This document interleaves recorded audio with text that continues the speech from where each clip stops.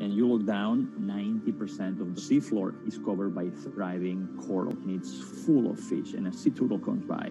Now, this abundance that we rarely see anywhere except in well-managed marine reserves. This is what the ocean used to be like, and this is what we have learned from going to these pristine places. And you write in your book that you're writing the obituary of ocean life. What's the cure? The cure is doing less harm. Basically, there are three things that we are doing to the ocean. One is we are taking fish out of the water faster than they can reproduce. Two, we are turning the ocean warmer and more acidic because of man-made climate change. And three, we are throwing in everything that we don't want, our waste and our plastic. We need basically to reverse these trends. Does this mean that a lot of this falls to governments and their policies? That's a big part of it, because it is governments that regulate fishing and mineral extraction and oil extraction. It is governments that have the legal authority to create large marine reserves in the ocean, but also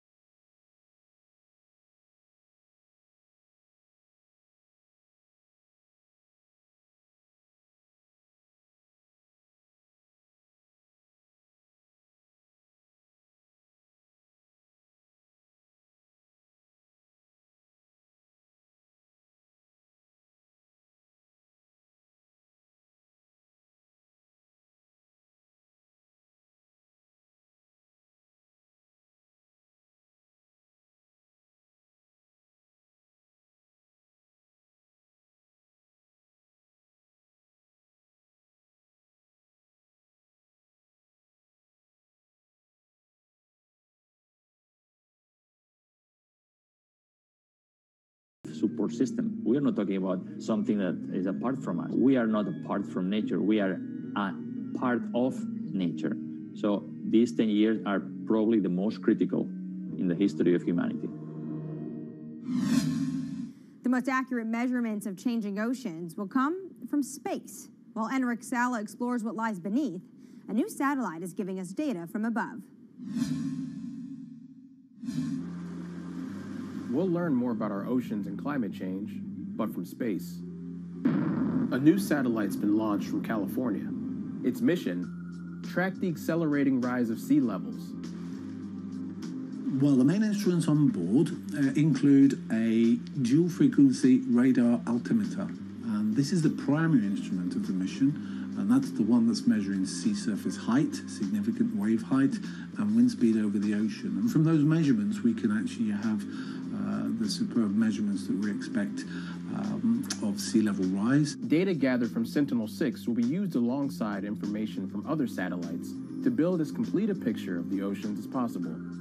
With a long record, we can precisely measure the acceleration. We eventually can detect new regime, tipping points. For example, if there is a runaway in the melting of Greenland or Antarctica, sea level will record this runaway change because it is an integrator of all changes that are occurring in the climate system. So we will be able to see some change, big change in the global climate. The National Oceanic and Atmospheric Administration expects that sea level rise will increasingly threaten U.S. coastlines. One example, the southern tip of Manhattan is expected to flood 20 to 40 times a year by 2030. 11 of the 15 largest megacities are located at the coast, and this number will double. The number of people living in coastal area will double by 2060. So, knowing how much sea level is rising at the coast and how much it will rise in the future in coastal areas is as obvious. It's obviously a major goal for human beings. Coming up, from sails to steam to oil, the shipping industry is no stranger to change. But how will it navigate the next transition? This is Bloomberg Green.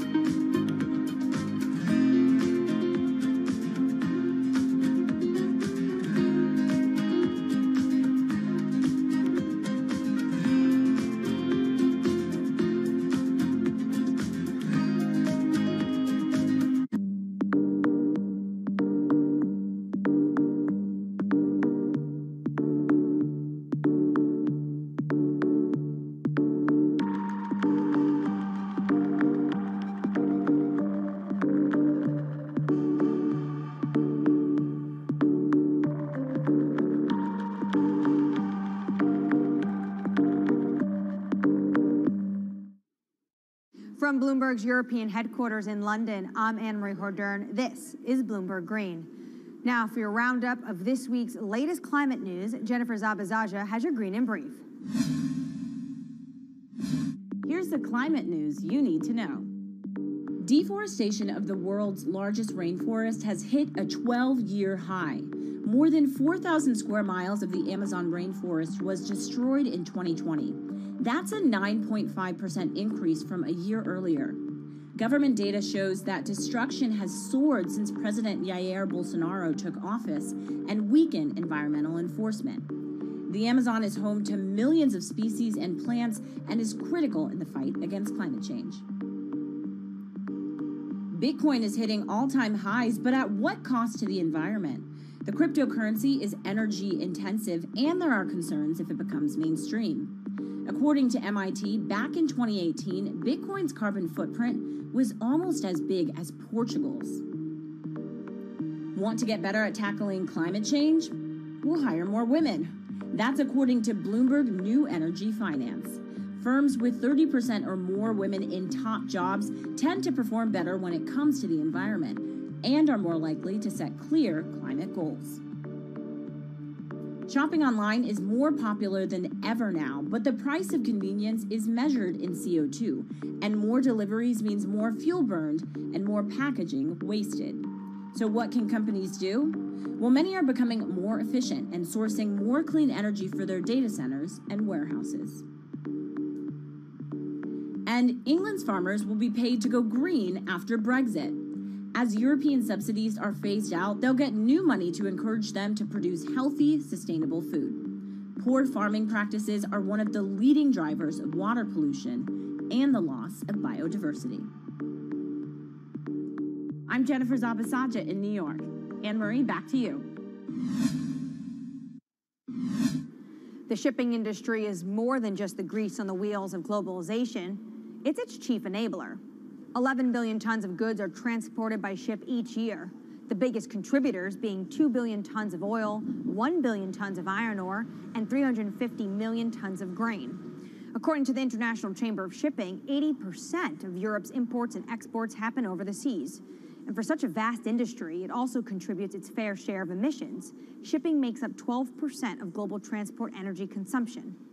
So how does it clean up its act? Earlier, I caught up with Bloomberg Green reporter Laura Milan about just how big of a challenge this is going to be for the industry.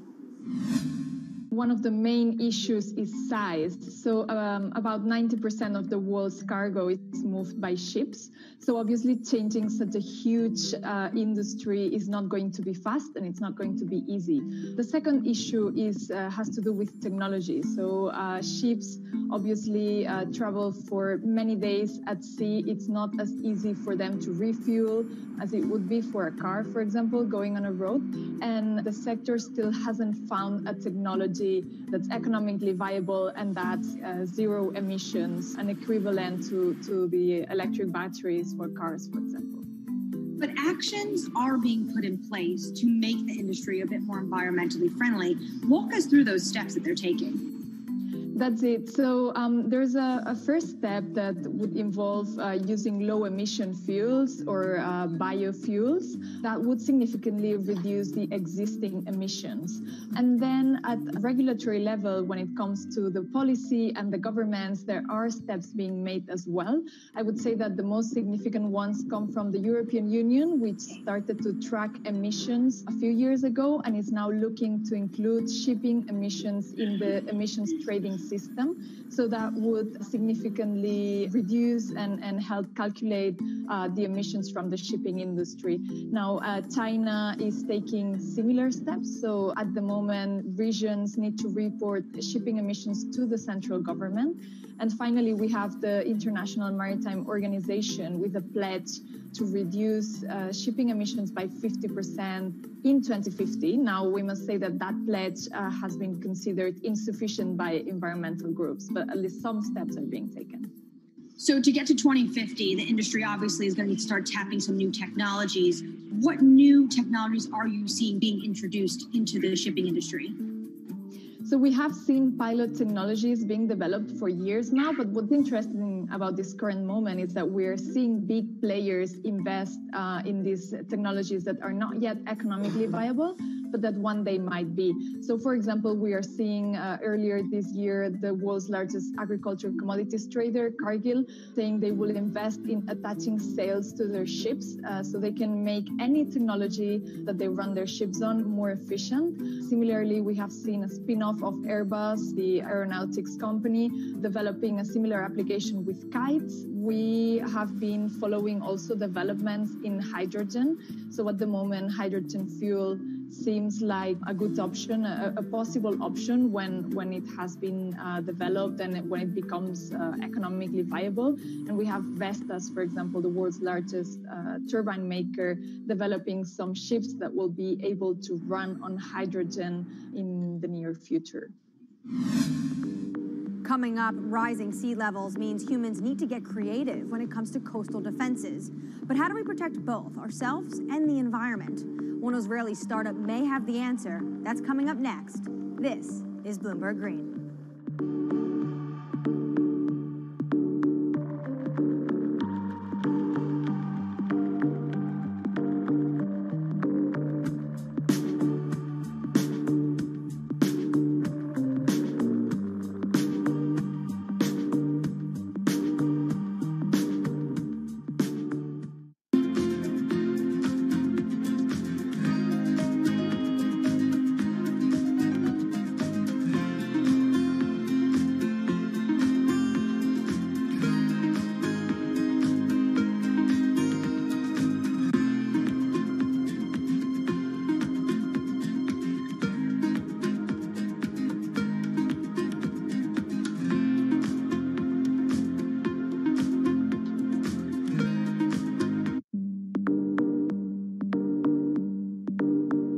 In London, I'm Anne-Marie Hordern. This is Bloomberg Green. After water, what's the resource that humans use the most? It's concrete, 3 tons a year for every person on the planet. and engineers estimate it's used twice as much as all other building materials combined. And it comes with a huge environmental cost. Concrete, not just in cities, it's a common feature on our coastlines too, and that's taking a toll on biodiversity. But one Israeli startup has found a way of making sea defenses stronger and encouraging life to thrive.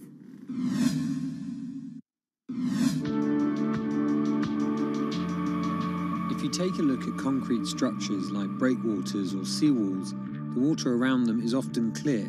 That's not actually a good thing, because it means there's no life. Marine species are actually most abundant in coastal areas, but it's also where us humans prefer to live too. So when we build here, we drive away marine life. The concrete in the marine world has a lot of additives, a lot of chemicals, and some of those materials are actually leaching out, and they're actually prohibiting marine life to thrive. If we keep developing without any regards to natural communities, there is a tilting point from which beyond we cannot really go back.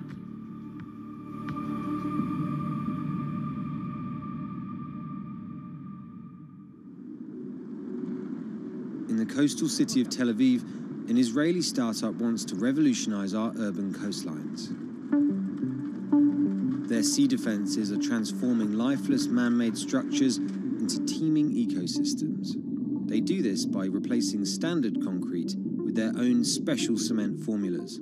As opposed to regular cement-based concrete, e-concrete includes certain elements that enhance the growth of marine flora and fauna of plants and animals.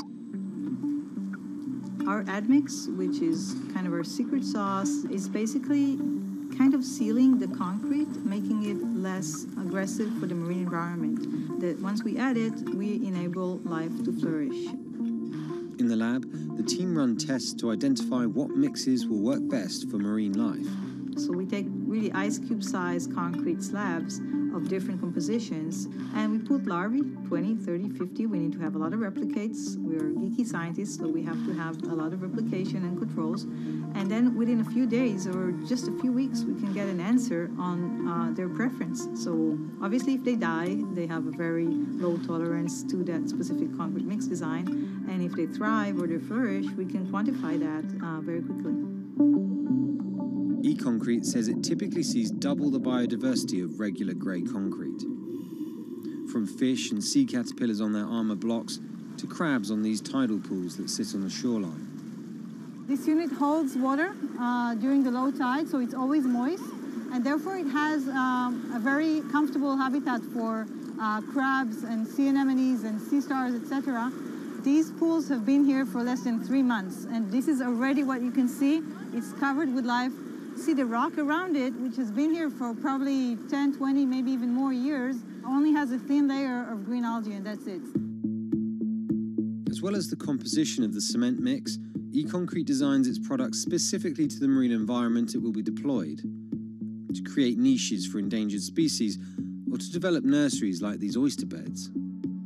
The final part of the equation is creating complex surface textures to mimic natural rock or coral, an environment that helps anchor young organisms. When concrete elements are being cast, the typical goal is to have a very slick surface, very, very smooth. The idea is to get the water to flow right across it. When we're designing e-concrete with a rough surface, we want to do the complete opposite. We want to slow the water when they are crossing the structure so that the larvae can actually adhere and attach to the surface. E-concrete has to offer its clients more than just ecological credentials. Over time, they've discovered that creating hospitable habitats for marine life adds another advantage, one that is surely hard to ignore. We've seen evidence to the fact that the growth of the organisms on the concrete create kind of a layer of defense. Just the addition of weight, we can actually gain stability and strength over time. This is let's say the unit when we put it in the water. And this is after a year in the water. And what you can see here is all the oysters are completely covering it. We designed the units so they can withstand the forces and perform in terms of structural performance, but they can also be a backbone for ecological enhancement. The company tests its miniature designs in tanks full of real seawater, rocks, plants, and animal life from around the world. What we're looking for is the accumulation of calcium carbonate on the surface of the concrete of different mixes and different designs. This is the process that we call biogenic buildup. So with time, we get a buildup of calcium carbonate that is sourced from marine organisms on the surface of the concrete. And we actually encapsulate the concrete with a natural rock. So when the organism dies, in the case of a coral, it will die, and then another coral will sit on it, and that's how a reef is growing. The hope that our man-made structures could become stronger over time also means better economics. The units require less maintenance and could therefore stay in the water for longer. E-concrete, though, is just a few years old, so it needs more time to really quantify the longevity of its products. But the company are certain their products are better for the environment, and not just in terms of improving biodiversity. We're kind of trying to offset some of that immense carbon footprint of the concrete industry. Construction is responsible for about 11% of global carbon emissions. By adding a biological crust to their products, e-concrete prevents some CO2 from being released into the atmosphere. For every kilogram of calcium carbonate being created by those marine organisms, we're offsetting 120 grams of CO2. So think about building a port infrastructure or a city waterfront that is an active carbon sink. I think that's a great advantage of the technology.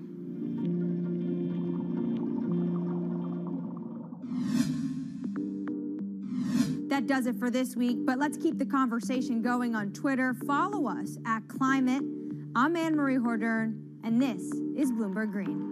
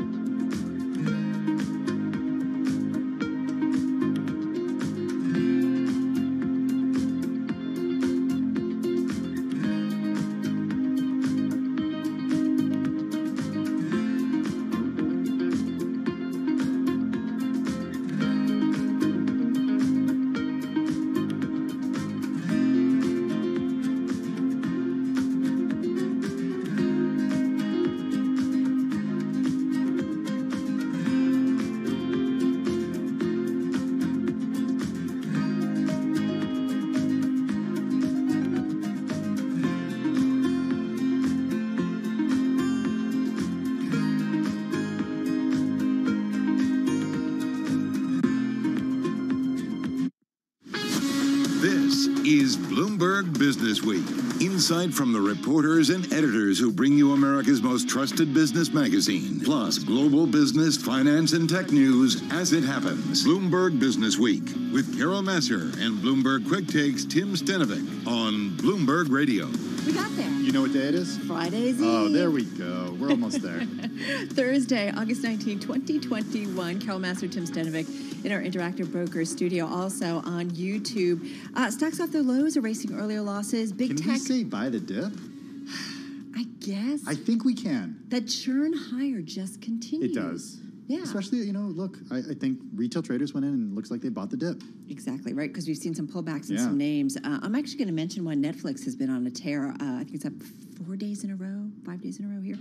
Anyway, we're going to talk about that, talk about the market, investors kind of flip-flopping away from worries over that withdrawal of Fed stimulus, the virus spread, and more. It is amazing how we go back and forth on that. Coming up, though, not so easy. A tough story, Tim, on food inflation and tough choices for families around the globe. Yeah, it's the current issue of Bloomberg Business Week. takes a look at several different countries where families are experiencing the rising cost of food. It's a heartbreaking story. Also talking about Facebook's metaverse. Aren't we there? Coming. We're Isn't not this there. the metaverse? This is the beginning of the metaverse. Mark Zuckerberg would like this to be the metaverse. We could do a headset, right? And we could be anywhere. Yeah, we could be anywhere. We could be with all of our listeners together. And if it was Charlie and he had a headset on, I think he'd be on a cruise somewhere in the Caribbean. Yeah, I'm just guessing Charlie Pellet. I think that's where he would be. We got Doug Krisner right now at the latest when it comes to business news. Thanks for saving me, Tim. I got you. Yeah, you right. might be on a cruise ship too, Doug. No, I doubt that. Charlie worked the early shift. He's out of here. That's right. He is gone, and I'm in for Charlie, and it's a mixed picture for the stock market right now. It was a very choppy beginning to today's session. A lot of the economically sensitive stocks are lower. You guys touched upon the dip buying idea and maybe a little bit of anxiety over tapering. Consider the situation in China, though. We've got a lot of those Chinese-listed firms here in the U.S. The ADR is trading lower. The NASDAQ Golden Dragon Index is down more than 4.5% today. The bright spot, Macy's, rallying by more than 20%. It seems like some of this may be a bit of a short squeeze after the department store operator reinstated its dividend. Macy's also raised its sales guidance. So if you back up, look at the major measures here. We've got the Dow down about 0.4%. The S&P 500 has kind of been fluctuating between gains and losses. Right now we're down, but the loss is less than 0.1%. NASDAQ comp pushing higher by about 0.1%. And as long as we're in the NASDAQ market, let's mention Facebook shares trading up about 0.5% right now. Short while ago, we learned that U.S. antitrust officials have refiled their monopoly lawsuit against Facebook. You might remember last month the federal judge dismissed this case, and he said the FTC basically failed to support the claim that Facebook has a monopoly in the social media market. 10-year Treasury right now yielding 1.23%. I'm Doug Krisner. That's your Bloomberg Business Flash. All right, Doug, you snap on a headset. Where would you go? I don't know. That's a good question. Okay. I'm still a little nervous about international travel. Okay. I got to confess to that. I don't know where I would go. In the metaverse, you don't have to worry about that. Well, you just sit do it in virtually. the comfort of your own office or your home. All right, Doug Krisner, thank you so much with the Bloomberg Business News Flash. Let's get to that market drivers report. And let's set the Business Week agenda on this Friday's Eve. Dave Wilson in the house, stocks editor at Bloomberg News, Interactive Brokers Studio, along with Michael McKee, international economics and policy correspondent at Bloomberg News. He's got kind of Jackson Hole Eves almost. I'm ready to go. I don't know where Doug's going. You got your cowboy hat? I have like 6 cowboy hats. Of course he does. Cowboy I just boots? have to decide which. Yeah, well, a couple pair. But You're ready. Do you wear them in Jackson Hole? Oh, of course. I love it. I love it. You're going to have to share with Tom Keene and Lisa Abramowitz, like everybody in hats and boots. Well, if you see those two in hats and boots, I'd be surprised. Then we know. A couple of city slickers there. The sky is falling. The sky is falling. The sky maybe felt a little bit like it was falling a little bit earlier, Dave. We were a little bit lower, but we've seen investors come back into the equity market. Yeah, and then kind of drift away, which would tell you why the S&P 500 is lower at the moment. Technology stocks really kind of popped up as the day has gone on to provide some support to the market. Beyond that, though, it's like you've got a standoff between the more defensive areas of the market, which are higher, and the more economically sensitive areas, which are lower. Because you go beyond tech in the 11 main industry groups in the S&P 500, you see consumer staples, food, beverage, tobacco, utilities, healthcare, real estate, all classic defensive type investments. And then in terms of what's down, energy really notable on that score. The index off 3.5% for that group. Then raw material producers, financial, industrial companies, all down more than 1%. So, there's your standoff. Wah, wah, wah. Hey, Michael McKee, for a fourth straight week, the number of Americans filing for unemployment benefits declined. Take this with the context of what we heard from the Fed minutes yesterday, the late July meeting. Is this substantial further progress? Is this another indication that we could start seeing some tapering by the end of this year? It's an indication, yes, not a substantial indication, because this is people who are not working, and the Fed is concerned with people who are working. But it does give you an indication that things are getting better. We're now down to just about pre-pandemic levels in terms of initial jobless claims. And I suspect this is a little different situation. We're not seeing people going on unemployment because they've lost their jobs because companies are laying people off. It may be they're going back to work and their companies have closed or don't need as many people or whatever. But the numbers have come way down, and we're getting to the point now where we can say it's not as much of an issue. The unemployment side now, getting people into work has been a problem.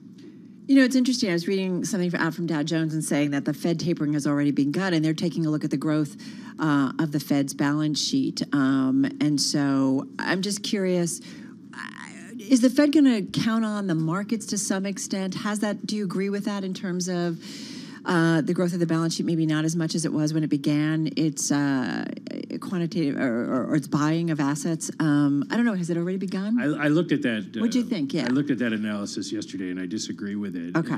For a couple of reasons. One is that when you compare the size, the growth rate, which is what they're comparing to last year, well, until March, there was no growth in the Fed balance sheet. So of course, it's going to look much, much bigger. And the other is that they're looking at the money supply, and the money supply is not connected to the size of the balance sheet at all. The Fed isn't printing money. What they're doing is giving people reserves, which never leave the system. It's a little complicated, but basically it only becomes money if banks start lending it out. And if banks start lending it out, there is an economic return to it. So it's not really that. But on the other hand, we don't need $120 billion a month in Fed bond buying. It's not, the interest rates aren't going to go up. As a matter of fact, interest rates have gone down over the last 24 hours, even though the Fed says they're going to taper. So it's kind of...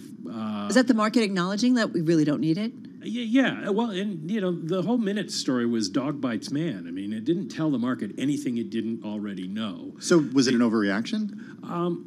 Well, I'm not even sure it's a reaction. I mean, you look at, and I'll bring Dave in on this because he's the expert, but you look at volumes in August, and there's hardly anybody trading out there, and so things get exaggerated. And I don't think that people all of a sudden decided things are going to be terrible and we should sell equities because the Fed is going to taper by the end of the year, which they told us some time ago.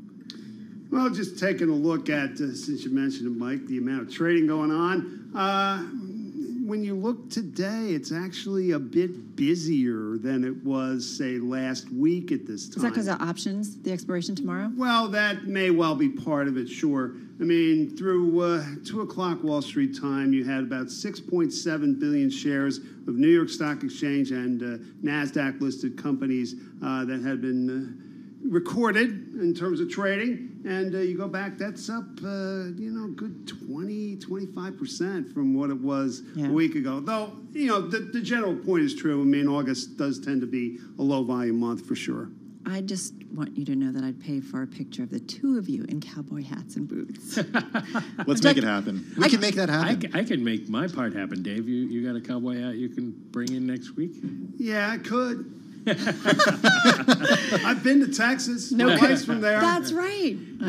All right, we're going to get you guys to do it. Dave Wilson, Mike McKee, thank you so much. Dave will be back with his chart of the day. Let's do the Bloomberg Business Week Bite of the Day. It's one number that tells us a lot. Today's number is 20. Disney unveiling a new ride reservation system at its U.S. theme parks that lets guests pay extra to enjoy shorter lines for some of the most sought-after attractions. The Genie Plus service that debuts this fall will cost $20 a day at Disneyland in California, $15 at Walt Disney World in Florida. That is on top of the usual admission. So basically, you got to get a mortgage out to get a Disney. You got to have a plus on the end of it too, just like everything that's additional these days. Let's get a check of the latest world and national news with Nancy Lyons in D.C. Hey, Nance.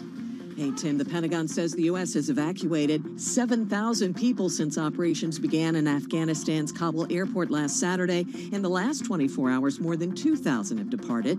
Pentagon spokesman John Kirby says the priority now is to evacuate as many people as possible and keep them safe in the process. We're going to do everything that we can to make sure that we can protect our force, protect the people that we're trying to move on to the airport, and protect their movement out of Kabul. Kirby says the U.S. has flown F-18 jets over Kabul airport to maintain security. President Biden is doubling down on his decision for the U.S. to pull out of Afghanistan. In an interview with ABC's George Stephanopoulos, Biden admits that he expected things to get messy. The idea that somehow there's a way to have gotten out without chaos ensuing. I don't know how that happens.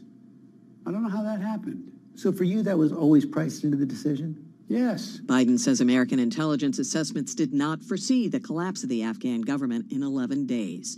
A large police presence is around Capitol Hill as officers negotiate with a man in a black pickup in front of the Library of Congress who says he has a bomb. Capitol Hill Police Chief Tom Manger says he also appears to have a detonator in his hand. We are in communication with the suspect, but I don't want to talk about exactly what we're talking about because the negotiations are ongoing. Manger says they're receiving help from the FBI and the ATF. Global news 24 hours a day on air and on Bloomberg Quick Take, powered by more than 2,700 journalists and analysts in more than 120 countries.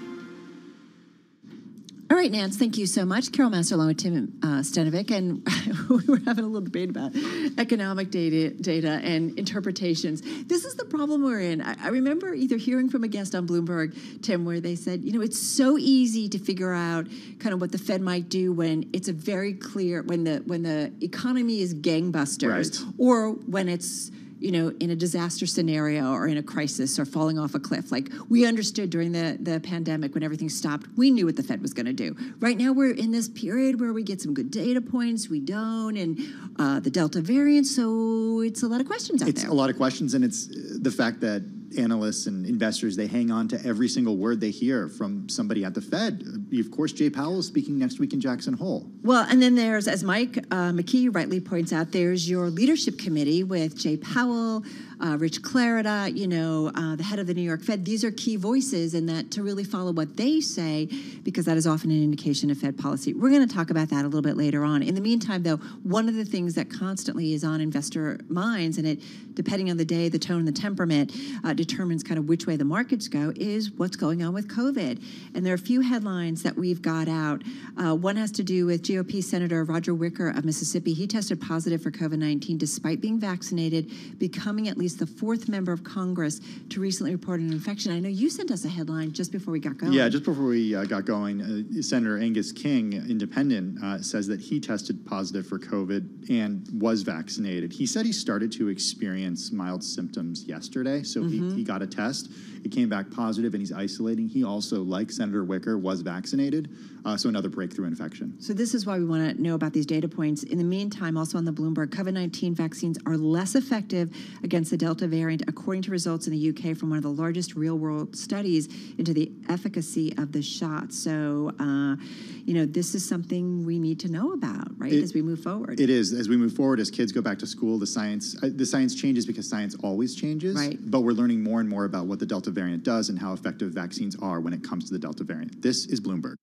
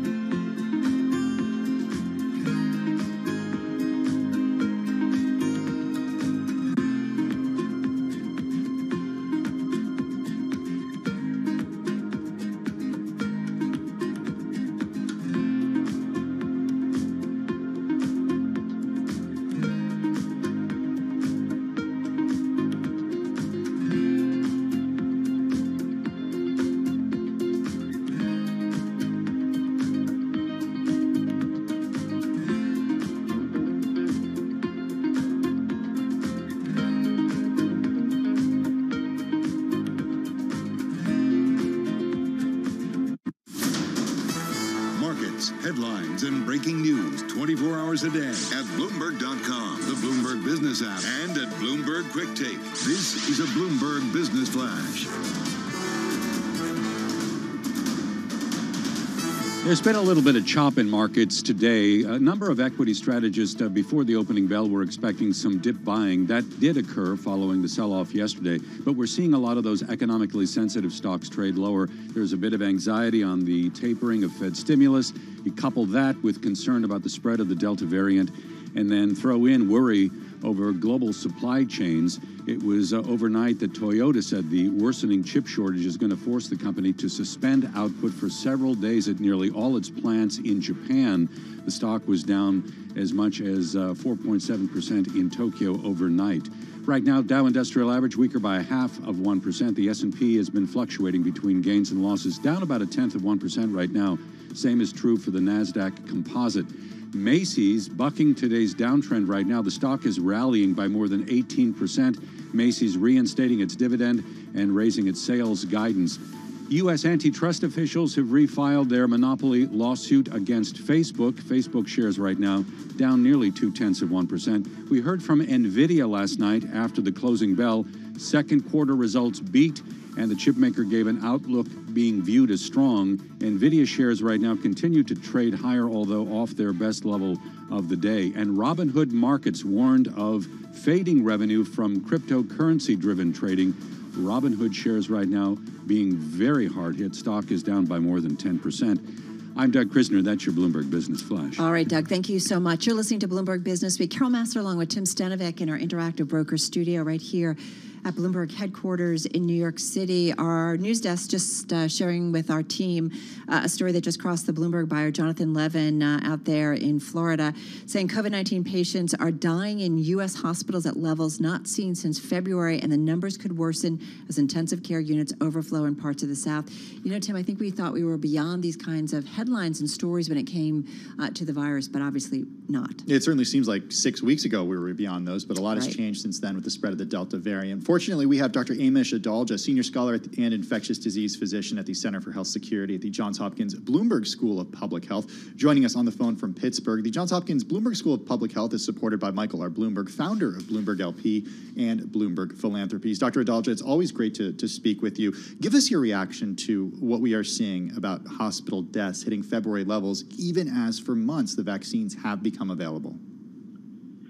What we have is a pandemic of the unvaccinated, and for many parts of the country, the pandemic is being managed appropriately with hospitalizations not reaching record numbers. But that's not the case for the whole country. There are approximately 8 states that comprise about 50% of our hospitalizations, where there are enough high-risk people that have not been vaccinated that they are driving cases, they're driving hospitalizations, and they're driving deaths. And what's different about it this time is there's no excuse for it. These are vaccine-preventable deaths. These are things that are being self-inflicted. And I think that's the problem we have right now, is that we've got a portion of the country that is just not receptive to the idea or to the evidence of the efficacy of these vaccines, and they're paying for it. What's the data on people getting COVID or possibly being hospitalized for those that are vaccinated?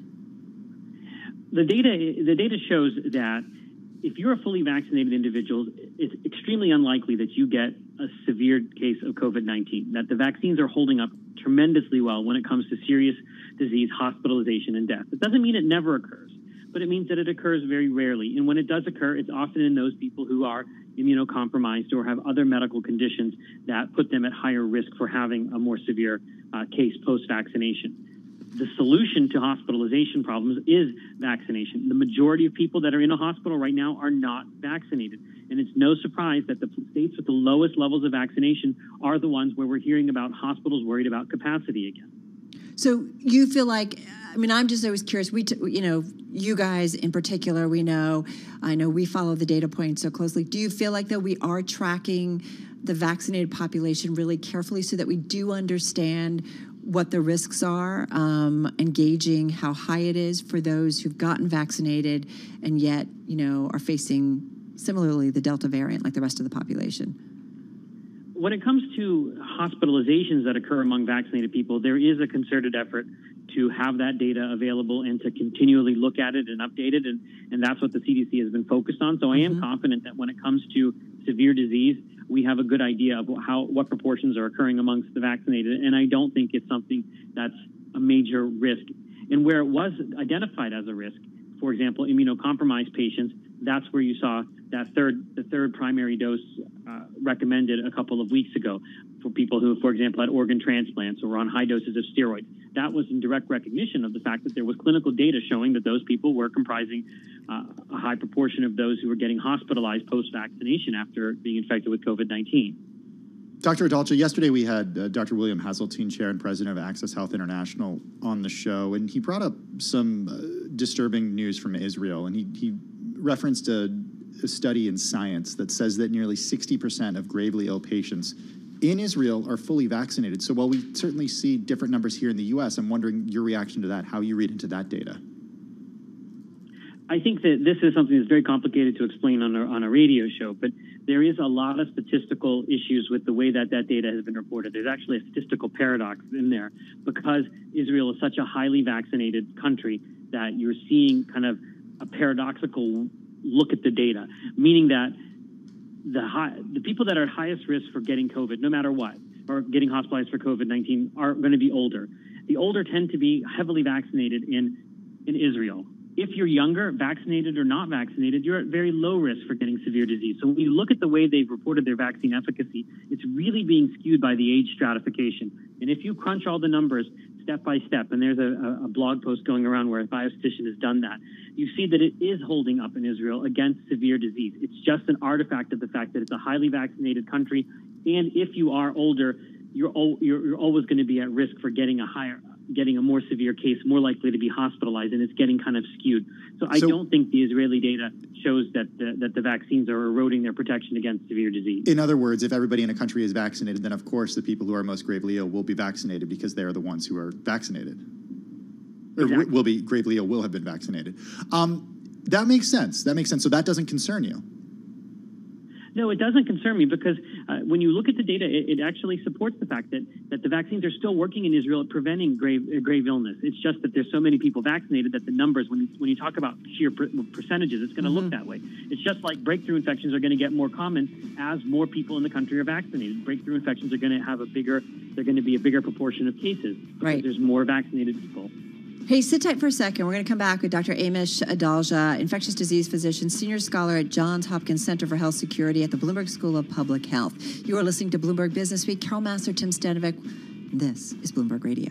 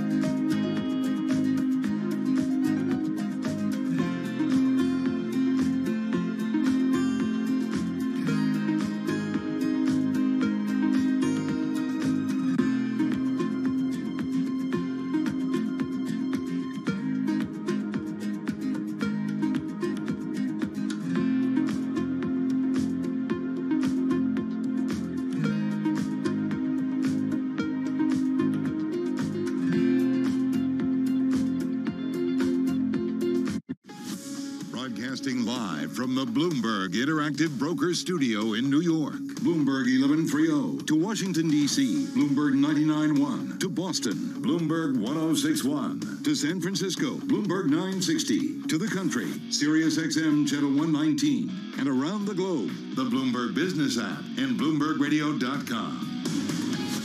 This is Bloomberg Business Week. I just want to say thanks to our audience who are sending us emails, tweets, and stuff for questions to ask Dr. Adalja. A lot of questions. One specifically around messaging. Obviously, what the administration is doing right now isn't necessarily working to the fullest extent that it could, given that vaccinations are still not growing.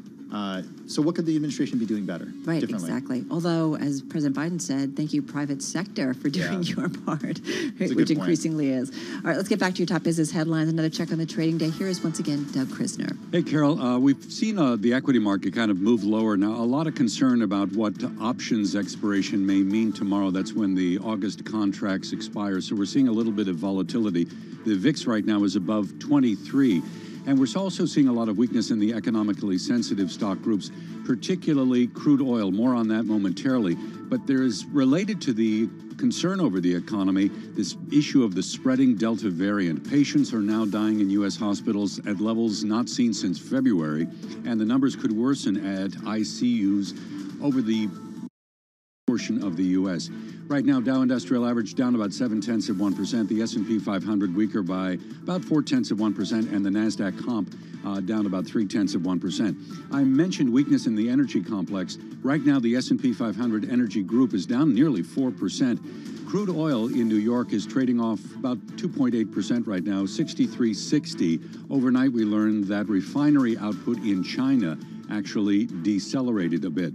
On the positive side, NVIDIA's numbers last night after the bell, sending those shares higher. Second quarter results were above forecast, and the chipmaker also gave an outlook viewed as strong.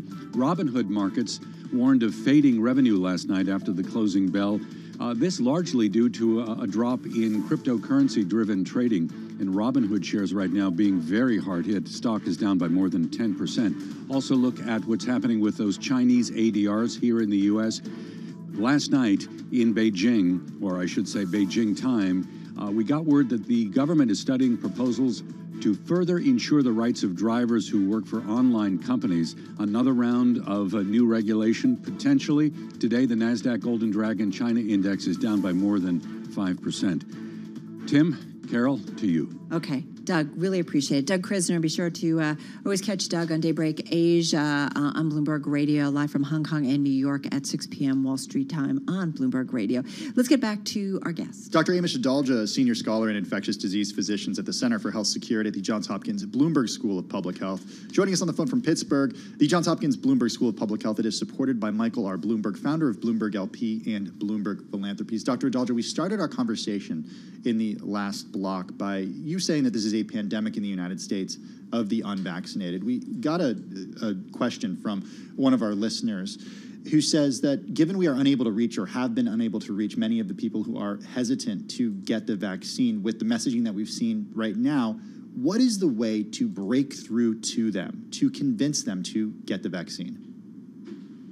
People have to see the vaccine as an individual benefit to their life, something that's going to make their life better, just like any other product that they might take. And I think for a while the CDC undersold the vaccine, and then they changed guidance, and that drove people to get vaccinated because they didn't need to wear a mask, and then they changed guidance back, and I think that's making it a little bit more difficult for people to see this as an individual benefit. But I think what we have to do is show people that this is the way to remove the threat of COVID-19 from their lives.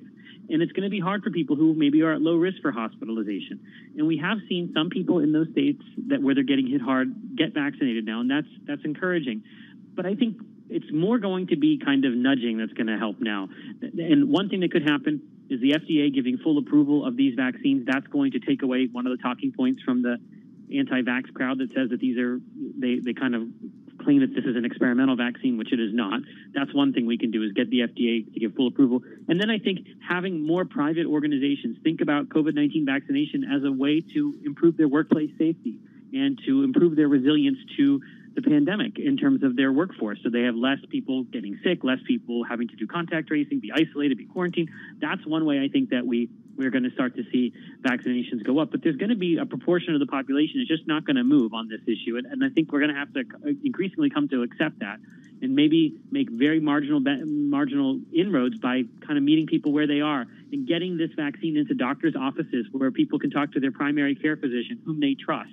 That's also something I think that needs to be done as well. Instead of having to go to a drugstore or a mass vaccination center or the health department, having your PCP sit down and say, this is why I want you to get this vaccine. I think that would go a long way. I'm always curious. We talk to a lot of members of the Johns Hopkins community, and we're really grateful for it. And we get really great perspective, a lot of in-depth information. What kind of debate, though, internally goes on when it comes to COVID, the vaccine? Because to be fair, Dr. Adalja, like, there are some, it feels like members of your community, they're a lot more conservative in their view about vaccines or going out or wearing masks. And others, I think, like yourself, who are like, you can be out there in a safe way if you're vaccinated and so on. So I'm just curious about the conversations you guys have back in Johns Hopkins. So I think there's definitely varied opinions, and I think it all has to deal with risk tolerance and risk preferences. And some people are more risk tolerant than others. Some people also, the way they communicate to the general public is more of an abstinence-only approach, and others are more harm reduction.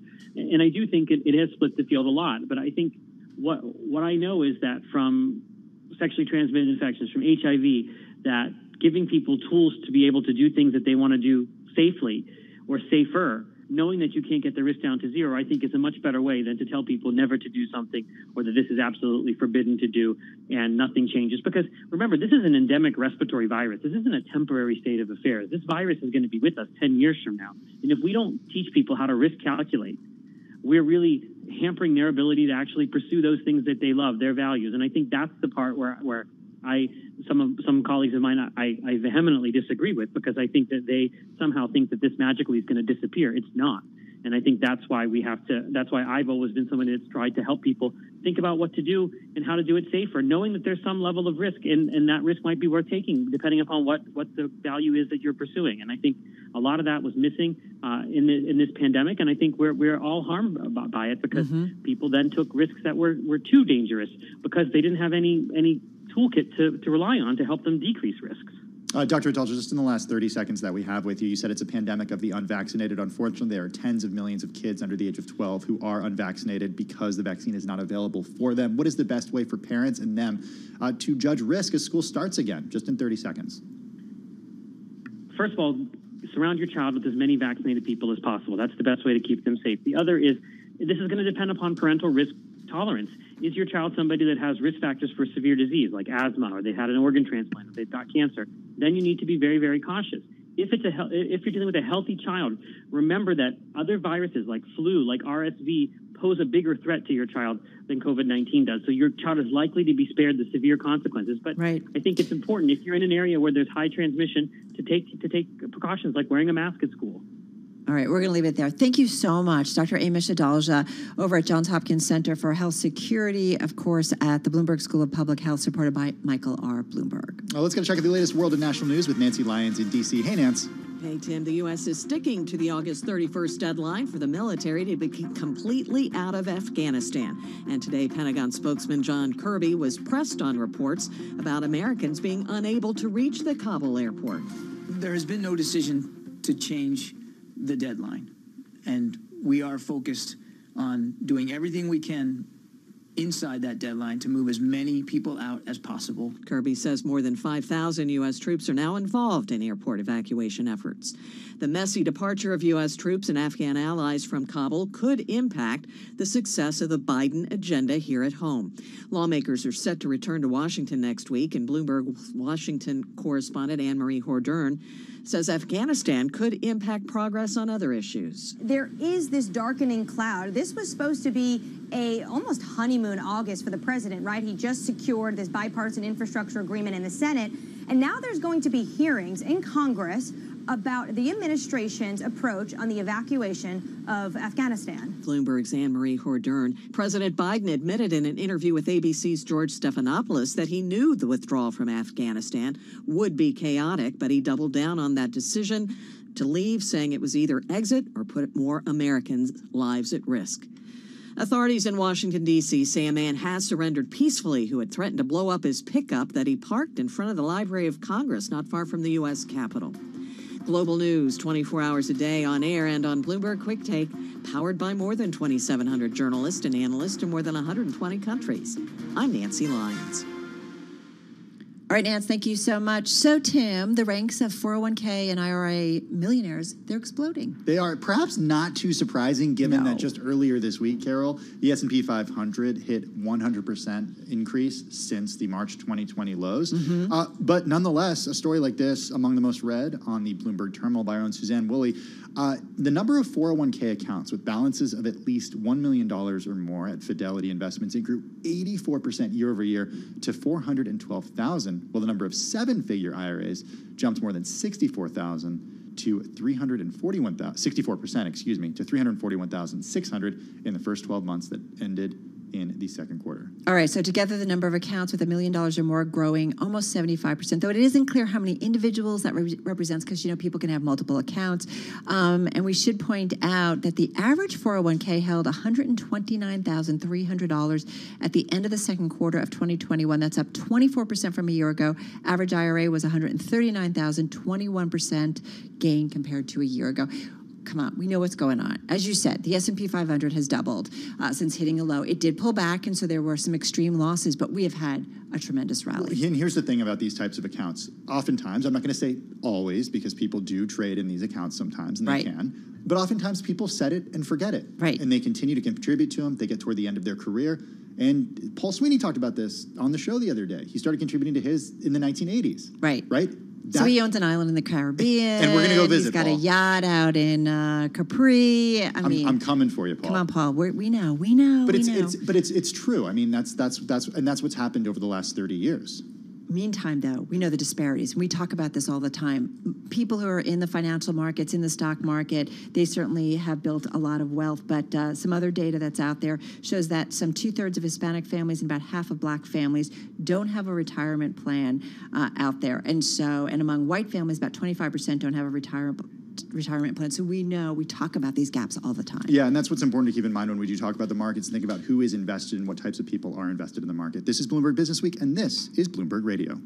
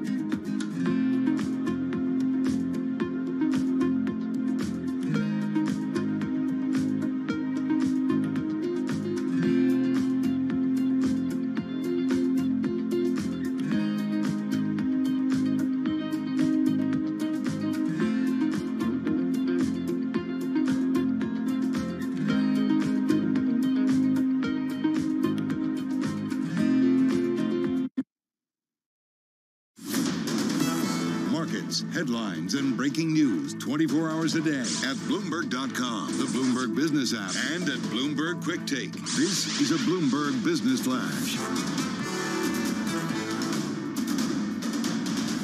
We have about an hour and 12 minutes to go in today's session. A little bit of weakness in the equity space right now. A lot of the economically sensitive stocks are trading lower. Fair amount of anxiety on the Delta variant. Patients are dying in U.S. hospitals at levels not seen since February. These numbers could worsen at ICUs. They're overflowing in parts of the South, and we're just getting word now from the Bloomberg terminal. IBM is temporarily closing its New York City offices amid, I should say, rising cases. Right now, Dow Industrial Average weaker by 0.5%. The S&P down a little more than 0.1%. Similar decline for the NASDAQ comp. On the positive side, though, we're seeing a rally in shares of Macy's. The stock is up more than 19%. Macy's reinstating its dividend and raising its sales guidance. NVIDIA reported second quarter results last night after the bell above expectations. The chip maker also gave a very strong outlook, or an outlook, I guess you could say, that was viewed as strong. Shares are up by more than 3%. While we're talking chips, tonight after the closing bell, we'll hear from Applied Materials. Continued concern about regulatory risk in China. We know many of the big consumer-facing tech firms there are facing an onslaught of new regulations. The latest? Well, Beijing is studying proposals to ensure the rights of drivers who work for online companies. Right now, the NASDAQ Golden Dragon China Index is down by more than 5%. I'm Doug Krisner. That's your Bloomberg Business Flash. All right, Doug, thank you so much. You're listening to Bloomberg Business Week. Carol Massar, Tim Stenovic. In the new issue of Bloomberg Business Week on newsstands online at businessweek.com and also on the Bloomberg terminal, our Business Week team really spreading out, talking to people, Tim, around the world about soaring food prices, how they are coping, and the sacrifices that they are making. Yeah, it shares a story of people in Nigeria, in India, in Brazil, and in more places, and about the global implications of soaring food costs. Joining us now is Joel Weber, editor at Bloomberg Business Week. He's joining us on the remote from Massachusetts. Also, Anne Riley Moffett, senior editor for energy and commodities for Bloomberg News. She's on the phone from Rhinebeck, New York. Joel, this is a heartbreaking story. The part that really got to me were the instances of kids who can no longer share a glass of milk before they go to bed because their parents can't afford it.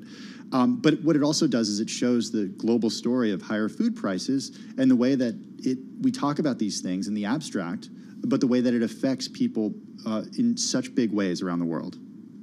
Yeah, and big credit to Anne on this one, because she was really the architect that envisioned it and helped bring it all together. The number that just really caught my attention when I read it was that there's been a 31% increase in food prices from July to July. And that is just startling when you think about how many families are already kind of living hand to mouth. And then, you think about the cost of food in that, and 30% is a significant jump that forces a lot of families around the world to make some really hard choices. And on top of it, I thought the policy implication that was sort of interesting is that, central bankers around the world, food and fuel are two things that they don't bring into bear when they're thinking about inflation. So this is sort of an invisible problem on a policy level, and that makes it, I think all the more tragic. So Anne, talk to us about how this project came into being. Hearing, since the start of the year that food prices are up, but we often hear it from, a trader's perspective. Soybeans are at the multi-year high, but when you actually look at real families, when chicken breast in the U.S., for example, is now at a 6-year high, that's not just a number on a piece of paper. That's something that really impacts people's budgets. And when you want to buy that chicken breast, you're not buying something else if you're staying within your budget. And so, we had this idea to really look at the actual sacrifices and swaps that families are making in real time. And so luckily Bloomberg News has a great staff of journalists around the world, and we selected one reporter in each of these 4 countries we looked at, Nigeria, India, Brazil, and the U.S., and they found a family who was willing to go grocery shopping with the reporter, every week this summer, or, call them on their way home from the market, or text them, or WhatsApp them. We were in communication with these families in a lot of different ways. But to say, hey, this week when you went to the store, what did you buy? How was it different than what you planned to buy? What thing did you not bring home that you wanted to, and then you saw the price and you had to make a real-time decision not to? And what are you going to feed your family this week? And these great reporters got to know these families very well, and they shared a lot with them. And so I think it's a really powerful package, and I think it takes these numbers that feel very abstract and makes them feel very real. And I think you're right, very sad in some circumstances. And that is so true. And I love what Joel said about, I think about it when we do inflation data, it's like back out, when we do core inflation, back out the food and energy prices. It's like, wait a minute, I'm paying for food and energy. It impacts my ability to do things going forward. And this is what's great about this story. It brings it down to individuals, families, and what they are really doing. And it's not just, I think sometimes in the developed world, we think it's a developing world problem. It is, but it is also in the developed world. Right. And I think what's so important about this is even though we did look at several developing nations, in those countries, we made sure to select families who are, what is a representative family, but who consider themselves middle class. So Bloomberg has done a lot of great reporting on hunger and homelessness, but here we're looking at people who are employed, who often both parents in the family are employed. They're bringing in incomes, and still they're having a hard time getting that money to pay for food. Same thing in the United States. The family we talked to, this woman in South Carolina, we would not call her food insecure. She actually, if you saw the picture, she has 2 full-size upright freezers where she stores meat, until she needs it. So she's, in a lot of ways, doing really well, but it's because she spends all this money up front, buys in bulk, buys by the case, which wasn't something I even knew you could do with meat, so that she saves money long-term by only buying things when they're at their absolute cheapest. So, these are not the poorest families we're looking at. These are everyday families like you and me. I'm wondering about the biggest cause of food insecurity, because in the piece, the team around the world shares several different reasons why this is happening. It has to do with droughts and climate change. It has to do with production issues because of the COVID pandemic and supply chain issues. It has to do with people having economic insecurity because of lockdowns in India, for example. What is the greatest driver of food insecurity, though? Gosh, that's a great question. I think one of the reasons we wanted to write this story is because it is happening everywhere, and not for all the same reasons, but for a lot of the same reasons. So some of these things are kind of transitory. They're short-term problems, hopefully, around COVID, like you said, that because of infection rates, there are backlogs in meat packing plants, or some agricultural areas can't get enough workers, or maybe the food is getting produced, but there are shortages of truckers, and so we can't get the food from one place to another. I think in the last year, we really became aware of the challenges in the supply chain and how it does not take much, very global supply chain, to mess up the flow of food. So that's a piece of it, and I think people are hopeful that eventually fixes itself, that we get out of the pandemic and people come back to work and that is all fixed. That's the hope. But then there are also these pieces that don't seem short-term and are not abating. Things like China, middle class growing so rapidly that they're importing so much more food than they ever did before. Meat, but also cooking oils and things like that, which drives up the price for everybody else. Or climate change. Some of the freak things that happened this year was a frost in Brazil that has really decimated the coffee crop. And you could call that a one-time, freak accident, or you could see it as part of a probably larger trend that we're going to keep seeing this extreme weather like that. So that might not be as transient as everyone thinks. It is a must-read, and there's so much information, as you heard from Anne, so we highly recommend it. We'll make sure it gets out on Twitter. Our thanks to our Bloomberg News Senior Editor for Energy and Commodities, Anne Riley Moffitt, on the phone in Rhinebeck, New York, along with Bloomberg Business Week Editor Jill Weber. I mean, this is what's really going on, Tim. It is. The story is featured in the new issue of Bloomberg Business Week magazine. It's available on newsstands and at bloomberg.com/businessweek. This issue, go pick it up. They're all good, but this is a particularly good one. All right. You are listening to Bloomberg Business Week. Carol Massar, Tim Stanovic, right here on Bloomberg.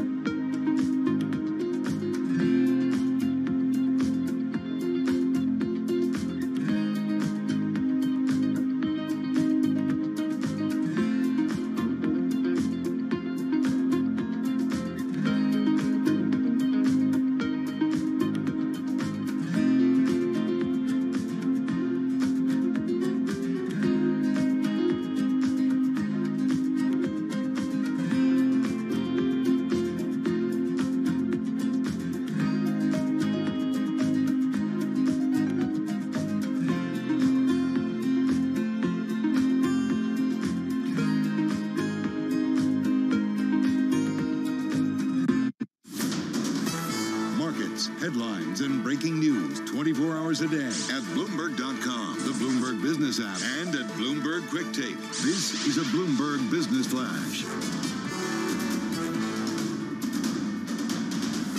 3 p.m. on Wall Street, an hour remaining in the Thursday session. It's been a choppy day, to say the least. A couple of factors to consider, not the least of which the coronavirus and the spread of the Delta variant. Patients now dying in U.S. hospitals at a level not seen in February. A short while ago, we learned that IBM is temporarily closing its offices here in New York City, given rising cases. Right now, Dow Industrial Average weaker by about 0.2%. On the other hand, the S&P 500 pushing up by about 2%. Similar gain for the NASDAQ Composite.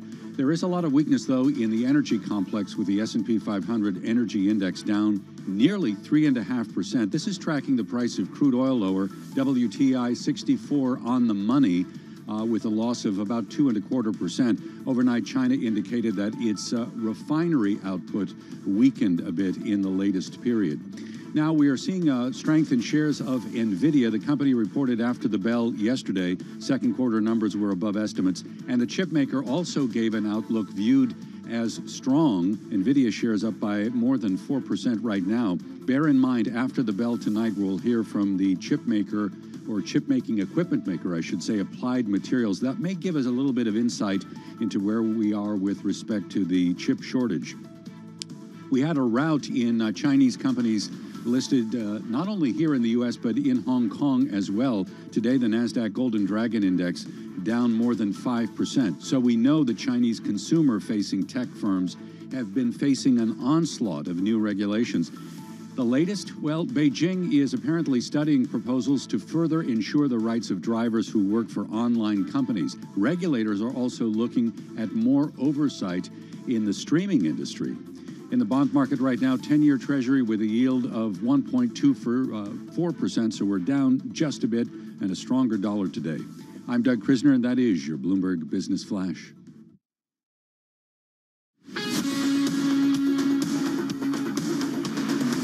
This is Bloomberg Business Week with Carol Masser and Bloomberg Quick Takes Tim Stenovic on Bloomberg Radio. Yes, indeed, everybody. This is Bloomberg Business Week, and earnings out today from Petco Health and Wellness. It beat on the top and bottom lines for the second quarter. Second quarter comp sales too up 20% in the quarter, easily beating the estimate of analysts. And the company raised its fiscal year 2021 guidance. They also named a new CFO. Lots going on. Tim, the stock is up 3.5%. The stock is up 3.5%. And joining us now is Ron Coughlin, CEO of Petco, joining us right here in the Bloomberg Interactive Broker Studio. I just want to say, at this time where we're wearing masks everywhere, it is so nice to have somebody joining us in the studio, Ron. It's a treat. It is shared. It is shared. It's good to be in person. So thanks for having me. Well, let's talk about thanks for the update on the stock. I left my phone behind. So $19.99 a share. Well, we have the data here at Bloomberg, and we have it right away. Ron, what worked so well for Petco Health and Wellness this last quarter? Yeah, I would tell you we're hitting on all cylinders. You cited the 20 on a 1 year and a 30 on a 2 year. If you look at our e-commerce was up double digit on top of being up 100% prior quarter. Our 2 year stack on e-commerce is up 150%, which is just incredible. But you know, the real thing was there was all these theories that people would shift to online during the lockdown because they had to, and then they wouldn't come back to stores. And our stores were up 17% because people love coming to our pet care centers. Our people are great. They get groomed. They get veterinary care. They get trained there. And it was the return to the stores that was the real story. In addition, we also put down another 15 veterinary hospitals, bringing our total to 155 hospitals. And wherever we do that, we're seeing a 4 to 5 point lift on our merchandise sales. So it's a good for us. I was just going to ask you, how much of, because you guys really have pivoted into health and wellness in a big way, and I know here at Bloomberg we've done a lot of stories about how that is really a growth area for the industry. How much of that ultimately is so key to top and bottom line metrics? Oh, it's the centerpiece. If you look at our portfolio, we've shifted our portfolio to healthier products and more premium products by 10 points in the last 3 years. Margins better too on this stuff? The margins much better in those. And I'll come to frozen fresh because that to me is the embodiment from a food standpoint. But one of the first decisions I made was to get rid of artificial ingredients out of all our foods. We're still the only retailer. Out of everything? We sell no food, no snacks with artificial ingredients. We're still the only retailer to do that, major retailer to do that. Then we got rid of shock collars last year. So we're dedicated to pet wellness. So that helps us from a food standpoint. We're a market maker on fresh frozen, which, my guy eats Yummy has fish and sweet potatoes. I'd have a lot less cholesterol if I did Wait, that's what I had for dinner last night. No, I'm just kidding. That's the whole theory, though. I know. Human grade food. And we're the #1 retailer for that fresh frozen space, and we're being market makers on that. What's the growth in that particular part of the market? 50%. It's supposed to go from $1 billion to $4 billion between now and 2025. And then you get into vet care, right? And we're driving affordable vet care because we want more pets to get the right care. Look, it's why people are no longer called pet owners, right? They're called pet parents instead because we are treating our pets more like kids. Hey, Ron, this is for the quarter that ended in July. At the end of July, what can you tell us right now about real-time data with what you're seeing with customer behavior as the Delta variant continues to spread? Because it's a different story on August 19th than it was on July 31st when it comes to the levels of the virus that we're seeing here in the U.S. Sadly, that is true. On a good side from our business standpoint, you see no impact. Foot traffic is the same? I have gone and looked for correlations between COVID and COVID penetrations. I'll give you a real microcosm of it. I asked the team yesterday to look at Florida. How is our business doing in Florida where the penetration is higher? Florida is outperforming rest of chain right now.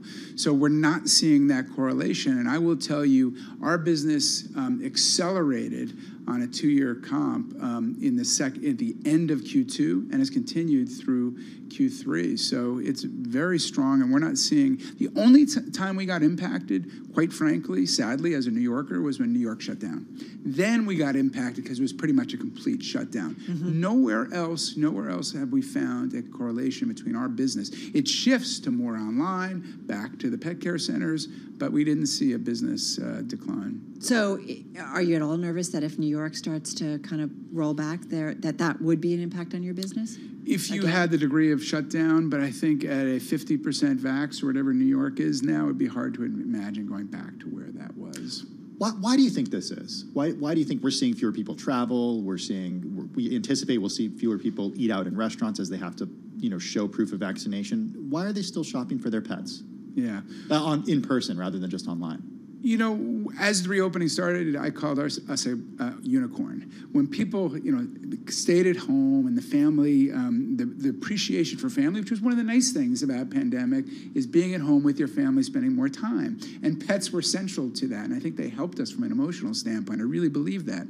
But then when we had reopening, all of a sudden you're getting leashes, you're getting leads. But guess what? You're also going back into our pet care centers. And in our pet care centers, you're spending more. And quite frankly, our margin's higher because we're not shipping to you. So we're winners on both sides of this thing. But I just think that pets were so central to human beings making it through this pandemic. Yeah, I mean, I know, I don't disagree with you. What about in terms of finding workers? Is that a problem? Yeah, it's a great question. So it's absolutely a tight market.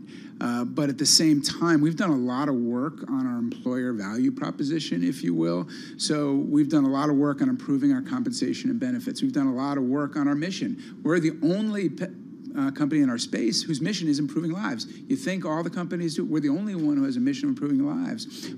So for pet lovers who want a great work experience, we're unique. I can say that, but here's the proof of the pudding. Our applications are up 60% since the beginning of the year. Our retention is up. We've never had more groomers working for Petco than we have today. So yes, it's tight, but we feel really good about our ability to navigate. Just got 20 seconds, then we'll come back and talk some more. Are you paying more, though, for those workers because it is such a tight labor market? We've had to increase, but we have raised our average wage double-digit in the last year, not just to compete, but because our mantra is, as Petco does better, our employees will do better. Okay, so it's part of the corporate mission culture at this point. Our mission is improving the lives of pets, pet parents, and the people who work at Petco. All right, sit tight. We're going to come back and continue with Ron Coughlin. He is Chairman, CEO at Petco Health and Wellness, joining us on a day when they reported better than forecast earnings. In the meantime, let's get a check of the latest world of national news with Nancy Lyons in D.C. Hey, Nance. Thanks, Tim. President Biden is vowing to keep U.S. troops in Afghanistan until all American citizens are out of the country. That's prompted reporters to ask the Pentagon's John Kirby what happens if they stay beyond the August 31st deadline. Specifically, what will the Taliban do? If and when there's a decision to change that, then obviously that would require additional conversations with the Taliban as well. But I don't believe that those conversations have happened at this point. Kirby says for now they're doing all they can to move as many people out as quickly as possible. A standoff not far from the U.S. Capitol is over after several hours of negotiations.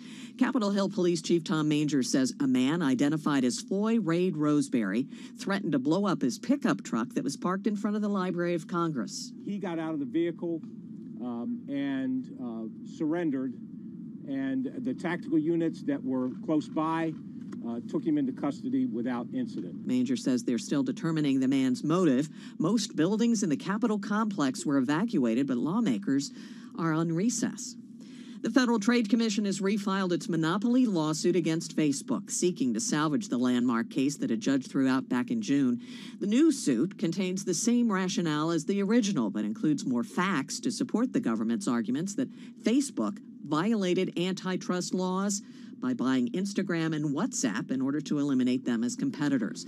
Facebook will have until October 4th to respond. Global news 24 hours a day on air and on Bloomberg Quick Take, powered by more than 2,700 journalists and analysts in more than 120 countries. All right, Nance, thank you so much. Carol Master, Tim Stanovic in our Interactive Brokers studio. Ron Coughlin, who is the Chairman CEO at Petco, still with us, Petco Health and Wellness. It's been a crazy year, to say the least, year and a half. And a lot of times when we have a leader on or a CEO on, we ask about leadership lessons because we didn't have a playbook about any of this. No.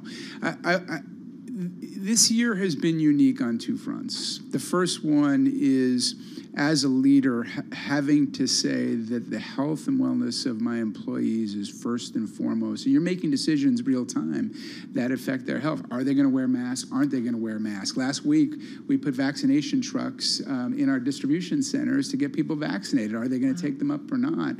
And, you know, it was a real moment of truth for us as a leadership team. But I will tell you, lots of people like to criticize the PE firms. Every single decision I made to spend money to take care of our people, they supported. And when you make the right decisions for your people, guess what happens? Your people are loyal to you. And so we talked earlier about our ability to hire. Our retention is up, and you get a buzz, and you're the type of company that takes care of people. And it was a real lesson. I think the second thing was most of us have spent our careers avoiding some topics like race. And BLM, that was not an option. And we all had to learn how to engage in these and to put your guards down. And I remember hearing a director who works in my company in the merchandise team talking about how he's afraid to go in his next door neighbor's backyard if the dog walks there because his wife's afraid he's going to get shot. And, you know, having those discussions in the workplace is not something you were comfortable doing, but it makes us a better community. Yeah, no doubt about it. And that is something, it's very interesting this last year and a half. There are conversations we've never had with colleagues, with bosses, with leaders, with family members, with friends, and that definitely has come out in a big way. We're going to continue with Ron Coughlin. He is the Chairman and CEO at Petco Health and Wellness. And as we mentioned, they came out with earnings earlier today, stock up about 3.5%. You're listening to Bloomberg Business Week. Carol Master, Tim Stanovic, and this is Bloomberg Radio.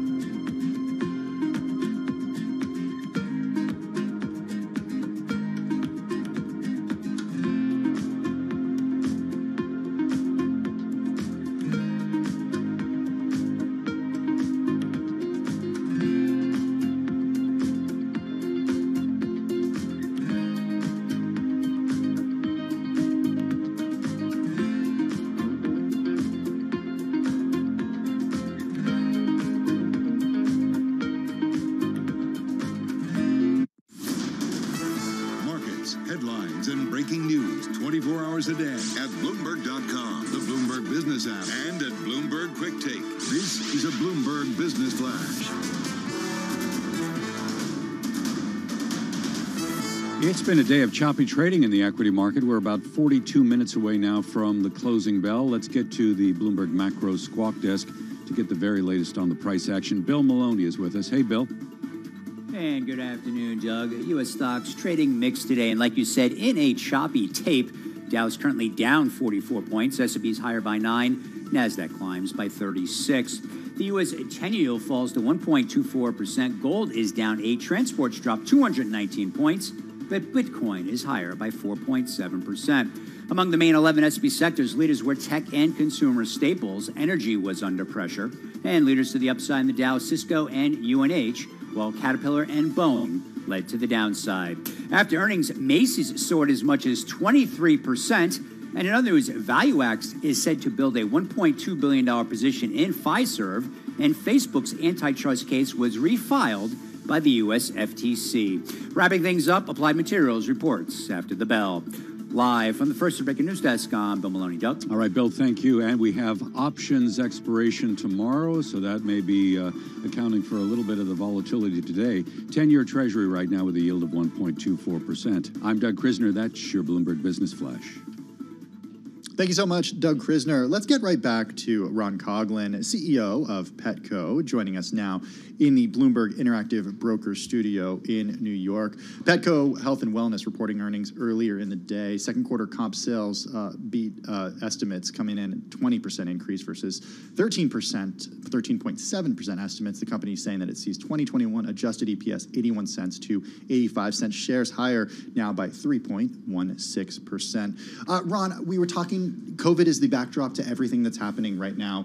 What is your policy on masking in stores right now? Is it different also regionally depending on where you have stores? Yeah, so we made the decision several weeks ago after letting our employees make their choice that they all have to have masks on consistent with CDC's. We've been following CDC, and then when there's local regulations, then we defer to those. So with our customers, if you're vaccinated, it's your choice. If you're unvaccinated, we ask you to wear a mask. Do you plan to require your employees to get vaccinated? At this point, we have not made that requirement. Why? You know, we tend to resemble the U.S., and that's a person's personal medical choice. And we are respecting that, though we are encouraging. So we've offered payments, we've offered time off, we've brought vaccination trucks to sites, but at the end of the day, it is person's personal choice. And there's also people who have medical reasons why they can't do it. Do you ask them do you ask your employees if they've been vaccinated, and can they do other things if they have been vaccinated? We ask them to submit when they get vaccinated, but we have not asked them if they are vaccinated. I do wonder, because the private sector certainly has a role in this, as we heard from President Biden, as we heard from the way that Americans trust their employers in different ways than they trust health officials, than they trust the government. If and when the CDC does fully authorize these vaccines, would you change your stance and require them? Yeah, so we're going to require for our support center teams, absolutely. We've already signaled that, so those are our headquarter teams. You know, I don't see this major trigger on the FDA fully authorizing. We've been advised through this process by UCSD's head of epidemiology, Dr. Chip Schooley. He's been fantastic. And his contention is they're already authorized emergency usage. There's a lot of other boxes they need to tick. So I don't see that as a major trigger. But right now, we're not requiring vaccines for folks who work in our distribution centers or in our stores. How has COVID and just this whole process of the last year and a half kind of changed how you think about the company, how you think about the future, how you think about risks? Yeah, well, let me start on the back end in terms of risk. One of the things we've done is really focus on generating recurring revenue. We want sticky recurring revenue. So we have an offer called Repeat Delivery, where the food will show up automatically on your doorstep. We have an offer, we have insurance offers, we have a pup box. If you have a brand new puppy, you get a box of great things, toys and treats for your puppy.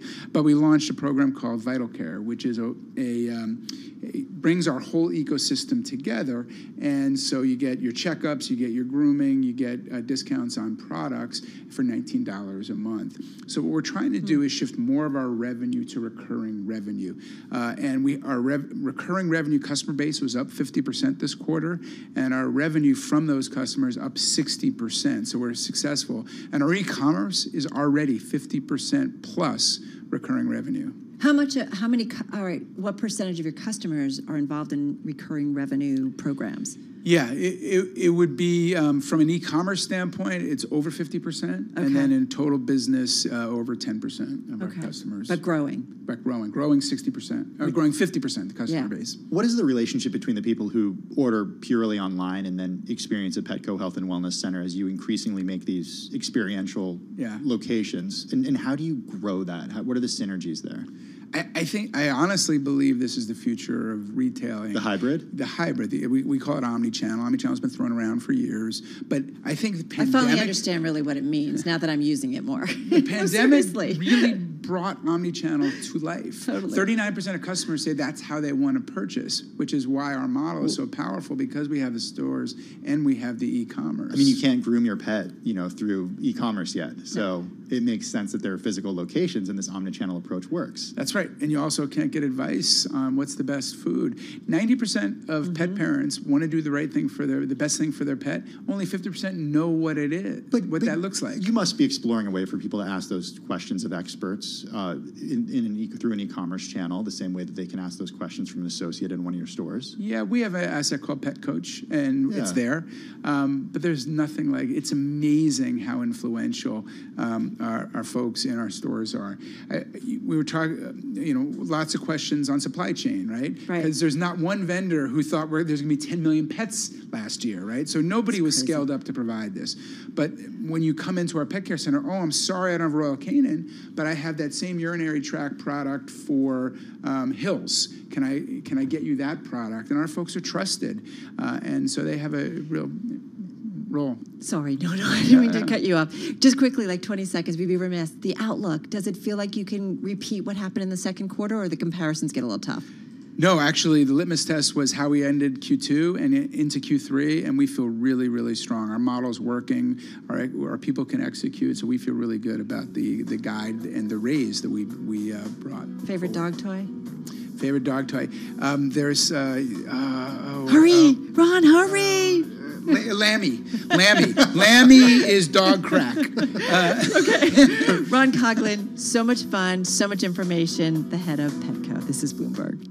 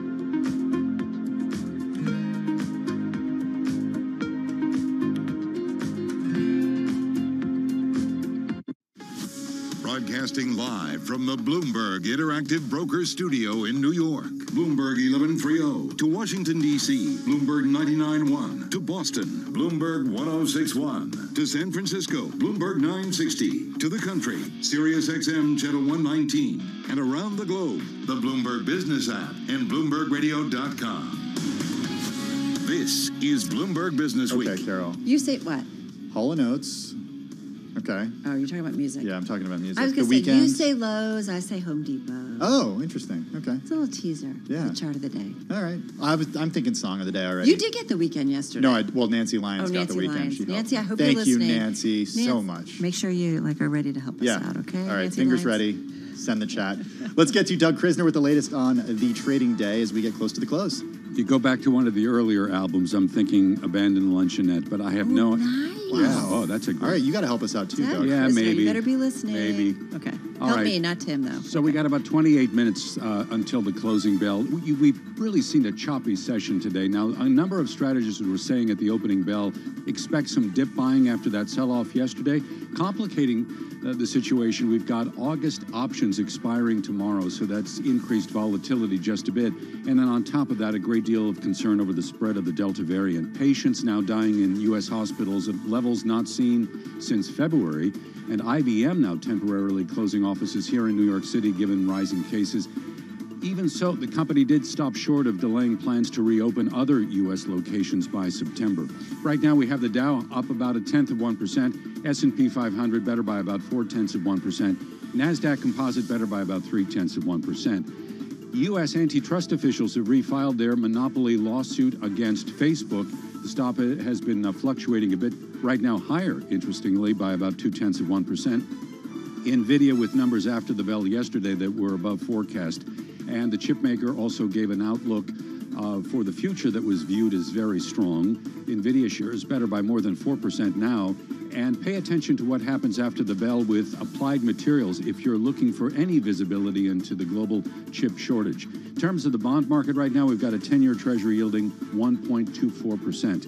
I'm Doug Krisner. That's your Bloomberg Business Flash. Thank you so much, Doug Krisner. This is Bloomberg.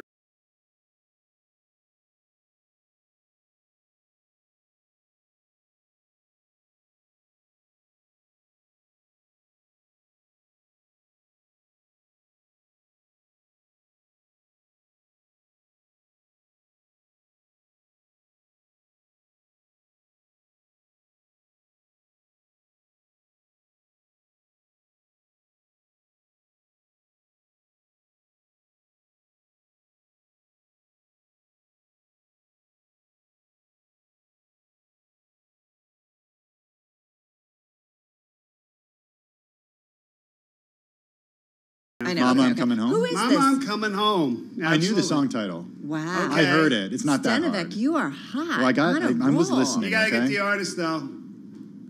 I don't know.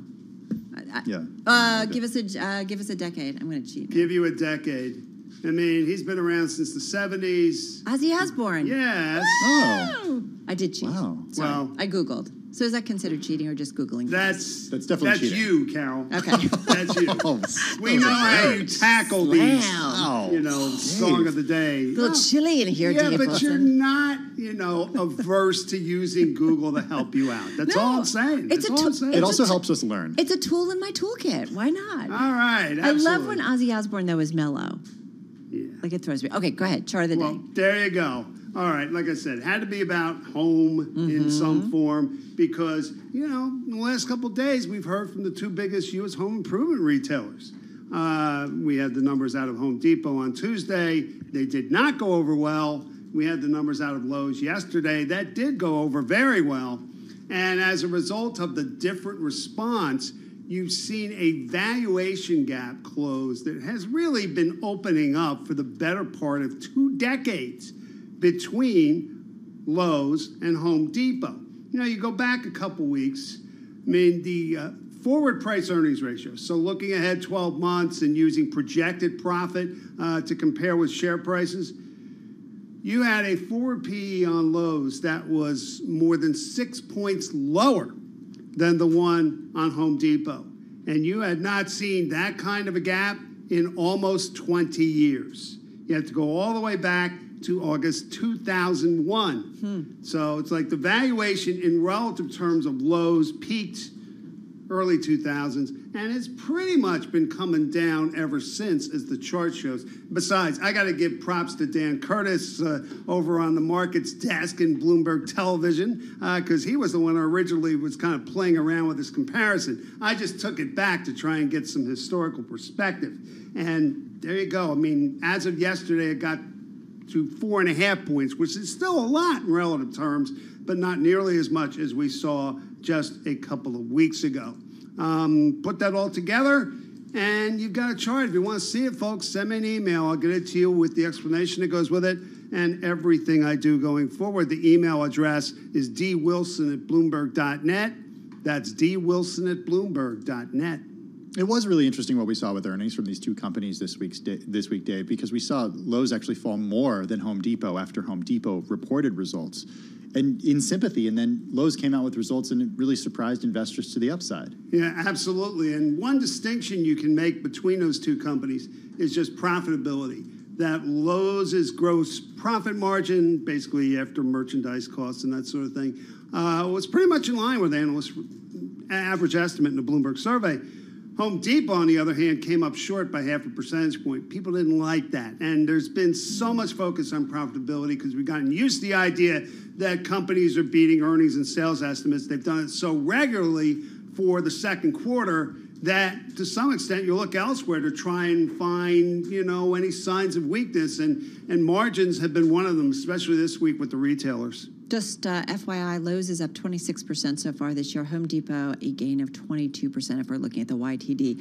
Stock of the day, what do you got? Okay, I've got two simple holdings. This is TU, capital S simple.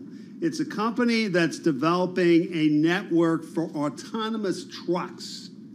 So, building out the technology. What's the ticker again? TSP. Oh, TSP. Got it. Thanks, Tim. Sorry, Dave. Spared me the trouble. I was getting to that. In any case. I look out for Carol. This is a company that Kathy Wood's ARK Investment bought into when it went public, just a few months ago. Yeah. And she's been... About $6.5 million shares almost, at least according to... It's actually up from there. That figure was as of the end of June. Okay. She's now at about 8.9 million. Wow. Which is a 4.8% stake, up from 3.5%. Daily numbers come out of ARK Investments funds. She was adding shares every day last week. Took a day off, it would appear, on Monday. But yesterday, bought another 200,000 shares. So she's getting really close to that sort of 5% threshold that people pay a lot of attention to. And in response to that, Too Simple at one point was up more than 19.5% in today's trading. It's given some of that back. Still higher, though, by 8.1%. We're going to actually catch up with her pretty soon, so maybe we'll ask her about that purchase and what she likes. All right, Dave Wilson, thank you so much. Thanks, Dave. Let's get a check of the latest world and national news with Nancy Lyons. Hey, Nance. Hey, Tim. A man who claimed to have a bomb in his pickup truck near the U.S. Capitol has surrendered to law enforcement, ending a standoff that lasted for hours and forced the evacuation of most buildings near the Capitol. Capitol Hill Police Chief Tom Manger identified the man as 49-year-old Floyd Ray Roseberry of North Carolina. We don't know if there are any explosives in the vehicle. It's still an active scene. While Mr. Rosenberry has been taken into custody and has been removed from the scene, we still have to search the vehicle and render the vehicle safe. Manger says it is believed the man was acting alone. The Pentagon says there have been no security incidents at Kabul airport, but evacuations are still below the levels they'd like to see. Press Secretary John Kirby was asked about the likelihood that the August 31st deadline to complete the evacuations will have to be extended. There has been no decision to change the deadline. And if and when there's a decision, obviously a certain measure of agreement with the Taliban on what we're trying to accomplish has to continue to occur. General Hank Taylor said U.S. fighter jets have been making reconnaissance flights over Kabul, but not at low altitude as a show of force. In Washington, Irv Chapman, Bloomberg Radio. The world is waiting to see if the Taliban have changed their ways. President Biden says he does not believe they have. I think they're going through sort of an existential crisis about, do they want to be recognized by the international community as being a legitimate government? I'm not sure they do. President Biden speaking with ABC News' George Stephanopoulos. Global news 24 hours a day, on air and on Bloomberg Quick Take, powered by more than 2,700 journalists and analysts in more than 120 countries. I'm Nancy Lyons.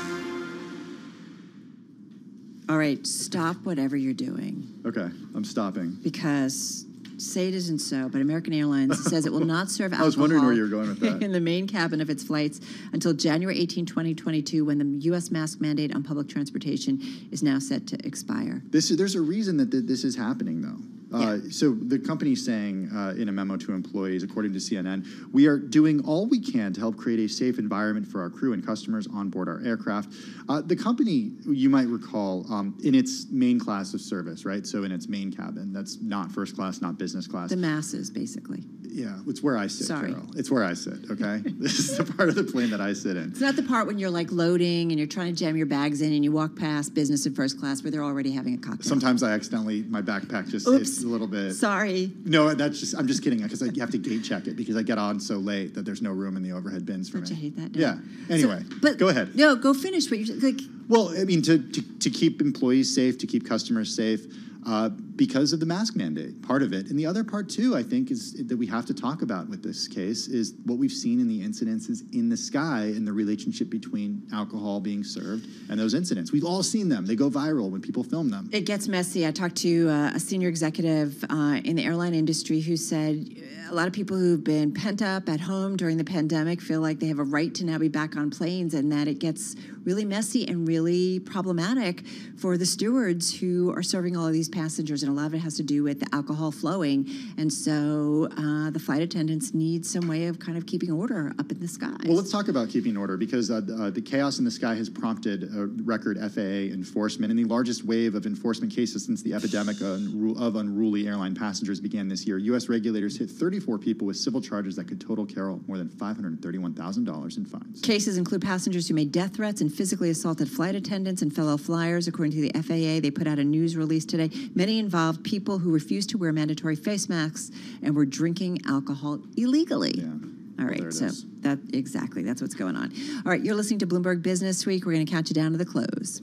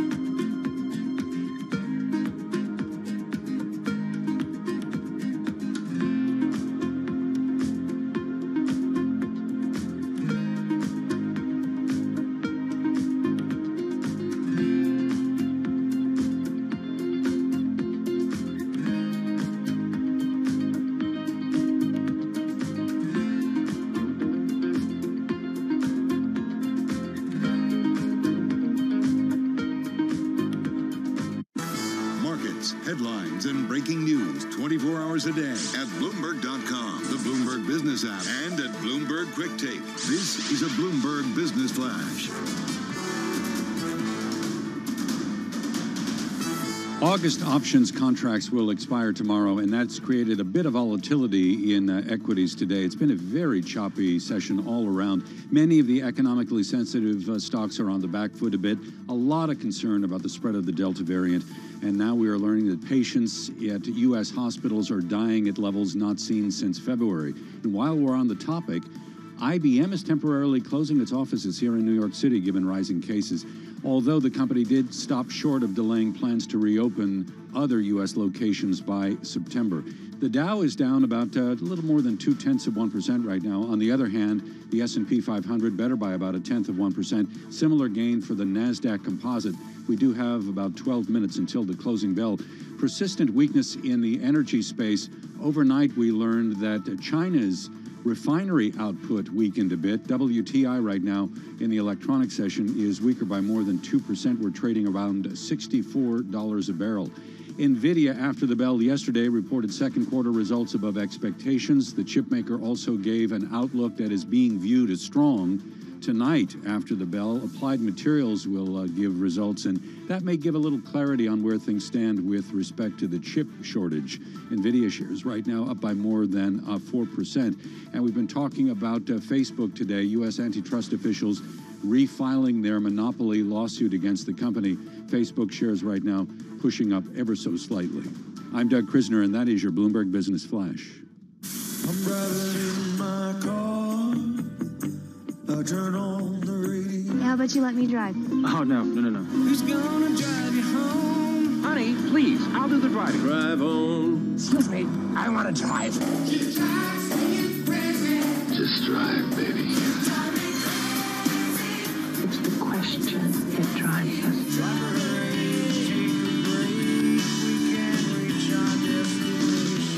This is the Drive to the Close. That funky music will drive us till the dawn. On Bloomberg Radio. Yes, indeed. Just about 10 and a half minutes left in the Thursday trading session. We've been bouncing around now just a hair higher, as Doug mentioned, on the S&P 500, down on the Dow, and the NASDAQ, call it little change, just up about 15 points. Let's get to the drive to the close. Joining us now is Caterina Simonetti, Senior Vice President and Private Wealth Advisor at Morgan Stanley Private Wealth Management. Joining us now on the phone from Philadelphia. Caterina, it's great to have you on the show. What goes through your head when you see a day like this? When you wake up and you see what futures are doing and you think that it's going to be another day of a sea of red, and then lo and behold, the dip buyers emerge. They come in, the S&P 500 higher by more than 0.1% right now. The NASDAQ in the green, though, the Dow lower. Tim, thank you for having me on the show. And it is very clear that market is struggling to separate noise from data. And what we're seeing here is investors who, on one side, are getting seriously worried about the continuity of this growth. When they look at the value of their portfolios and the growth that was achieved over the last year, it is very clear to them that this is the type of returns that usually we realize over the course of 2-3 years. And here, this happened in this really short period of time. So these type of corrections, like we saw this week, is very much, something that we expect, but at the same time, we also know that there are so many things that are supporting this market, like the stimulus and the fact that we're still in the low interest rate environment. Would you consider, I just want to make sure I understand that, right? You would consider the sell-off that we saw this week a correction? I would say that this is a series of small market corrections. It's very small. We were to the point where we were on the S&P 500 in early August. Well, absolutely. But if you saw it at some level, the dip was like as low as much as 5%, and again, it's something that we saw already. And when we consider the higher labor costs and the supply chain interruptions and the fact that the earnings that we are seeing coming in the second quarter are extremely mixed, so this points to us that we're going through this mid-cycle transition. So this type of buying on dips that we're seeing right now, is very typical on the fact that we are still in the bull market, but in the mid-cycle transition phase of it, which is known for heightened market volatility. And this type of small rolling corrections, it's like something that is very typical acceptable for this stage? I don't know. Call me, I don't know. Like, I'm looking even at the VIX. I know there's been some talk about, heightened volatility. We are seeing kind of a bouncing around in the trade, but it does seem to be rather slim and thin in terms of high to low moves. And the VIX, yep, we're up above 21, almost 22, but on a historical basis, we're still pretty low. Carol, I would agree with you. And again, we are seeing what is happening in the market right now in the context of the overall bull market. But you can't disregard the fact that the growth that was achieved over the course of last year in a very short time frame, right, is extremely substantial, and it's justifiably so. But we have to ask ourselves, like, what is next, right? And we think that the repositioning portfolios based on this day-to-day value, is not something that investors should be doing right now. What we are advocating is, rotating out of the indexes, taking some profits in S&P 500, in Russell 2000, and instead going with the high-quality individual positions when we can pay really close attention to valuations, make sure that we know that there is appropriate market positioning, and that there is future for earnings growth potential. So right? you're saying don't buy the market, buy individual names.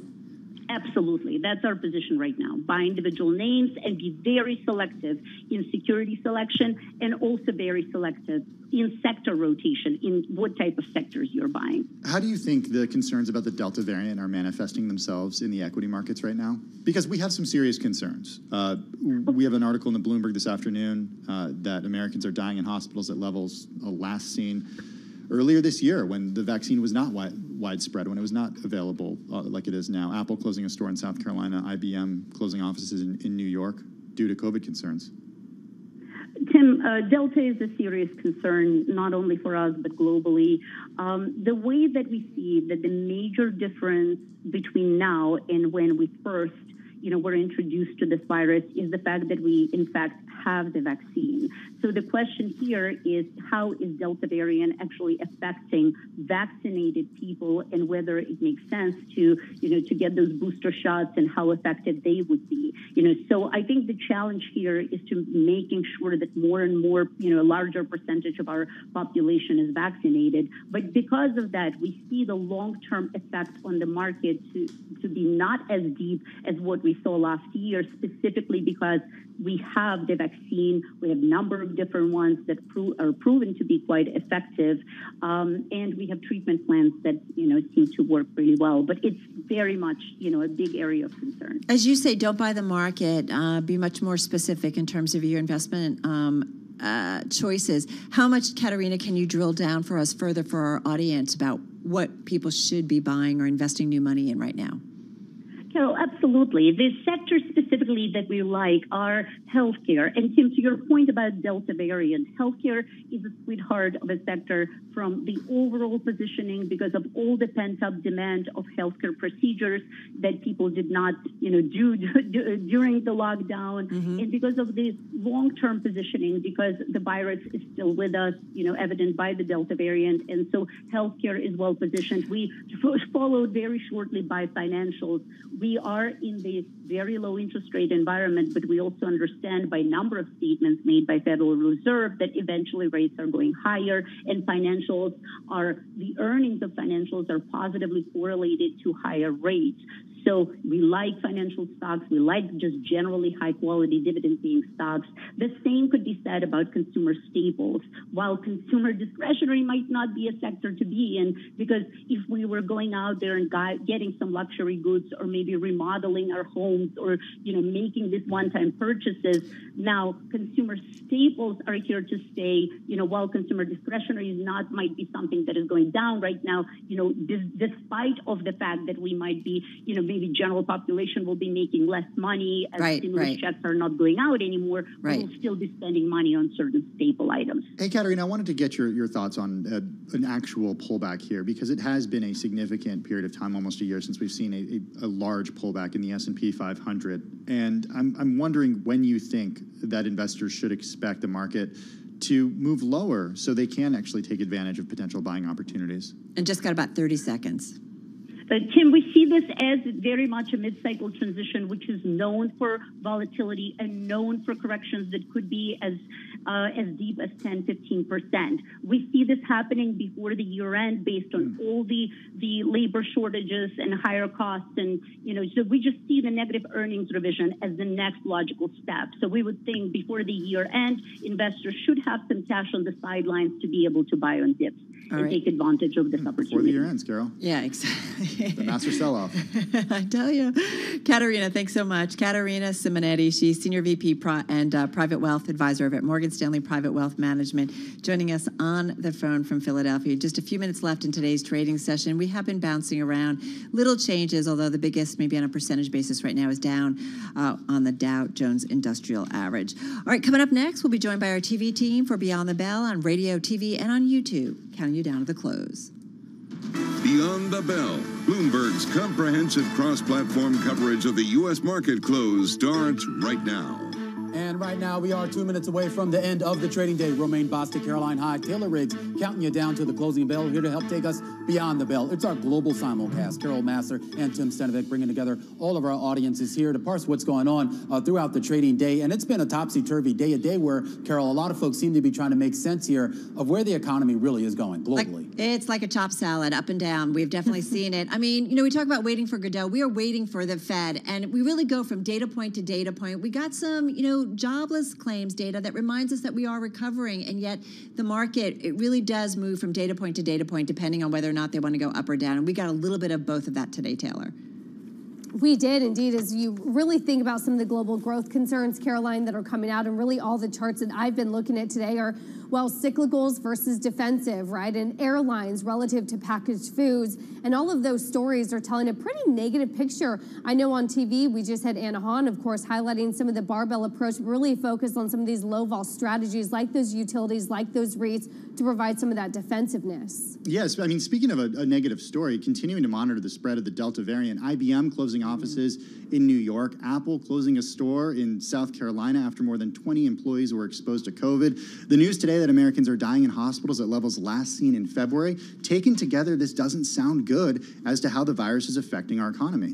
Yeah, really nervousness being shown not only in the area of equities, in the area of bonds, but commodities, just the tell there, the fact that they've been so under pressure for days now, and even soft commodities getting pushed lower as well. And just to bring Gina Martin-Adams back up again, I mean, we're going to speak with her a little bit after this, but I mean, I thought her note was really great that she had out a couple of days ago about how poorly positioned some of the market was for a potential downturn, or at least a slowdown here in that economic growth picture, and that might be why you're seeing so much volatility as people try to sort it out. Nevertheless, despite all that volatility, you're going to get an S&P 500 that is going to close higher here on the day, about 0.1%, about 6 points here. Similar story for the NASDAQ Composite, up about 16 points or 0.1%. Dow Jones Industrial Average, that's going to finish lower here on the day, down about 0.2%. The big laggard of the day, of course, remains the Russell 2000. If that, of course, is the bid that you would look to here for an economic recovery, an economic resurgence here, it's not really showing up here. The underperformance that we've been seeing here, it's been persistent. The Russell 2000 down 1.2% on the day, and now closing below that 200-day moving average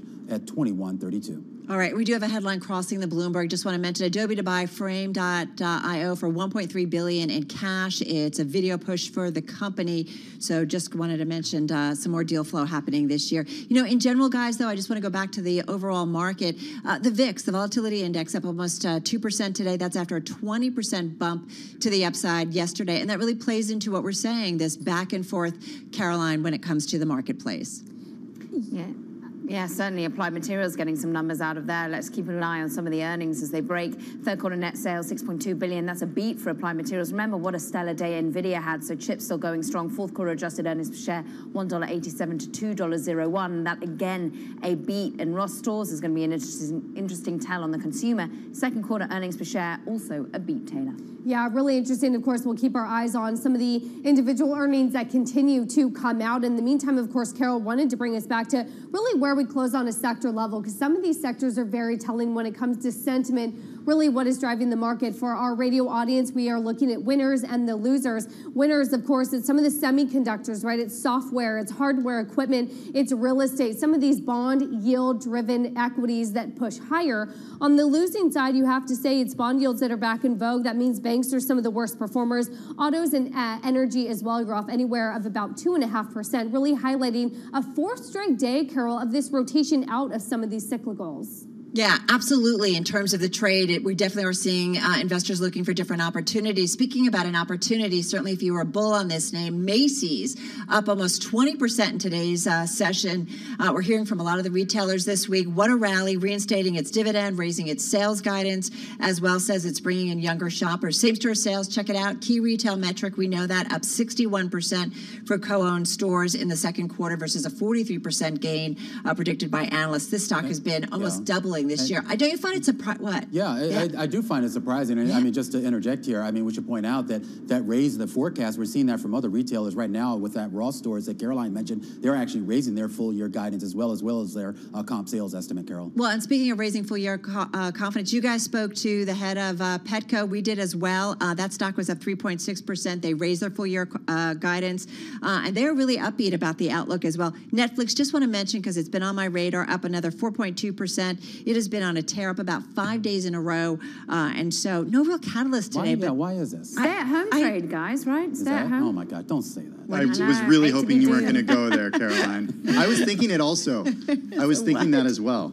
Let's talk about decliners here. I got to check in on Robinhood. The company reported earnings after the bell yesterday, generated $233 million in crypto transaction-based revenue. Investors were a little concerned that the company was too reliant on payment for order flow, but that revenue from crypto, more than the options and equities trading combined. The seasonality, though, that word seasonality that the company mentioned, it warned of fading revenue from crypto. Did it have anything to do with the fact that 20+% of their revenue came from the Doge? Yeah, I think that's what. But what is Doge season, Romain? I don't know, but Doge is a joke. Can you build your company around a joke?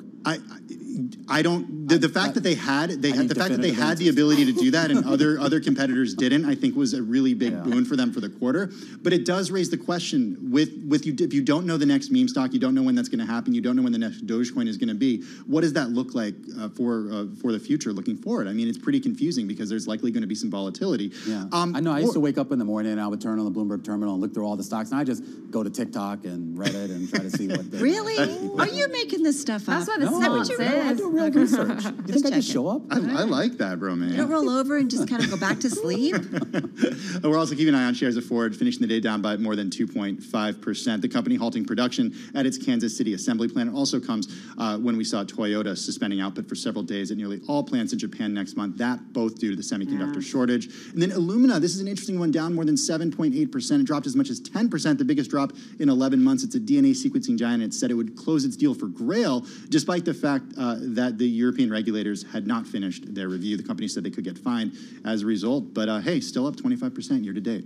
Meanwhile, that's good context. Let's put in context what's happening across different asset classes right now, because today is the story of King Dollar once again. We look at the vertical is foreign currencies at the moment on your global macro movers, and Bloomberg Dollar Index up 0.5%. This is a haven trade. This is a worry about the Delta variant, a worry about global growth, U.S. growth, the U.S. consumer. We're seeing money move into the dollar. It comes out of your commodity-related FX. Canadian dollar off by 1.3%, Aussie dollar off by 1.2%. Remember, concerns about the Delta variant in Australia hitting hard. Let's do commodities, therefore, because as you have dollar higher, commodities go lower, and it tugs down on gas getting hit hard. We're seeing Brent crude off by almost 2 percentage points, trading at $66.88. So clearly, no matter where you look, whether it be metals, whether it be soft agriculturals as well, all of it falling on these worries about global growth. And I'm also looking at, therefore, a bit of a search for safety in bonds. In Australia, yields push lower by 5.8 bips on the 10-year, money moving to Swiss bonds, UK bonds as well, Taylor. You certainly see that here in the U.S. with full faith and credit. I'm just going to bring you the 30-year yield is falling now for 7 straight days. The 10-year yield falling for 5 straight days. So we've come down from a 128 to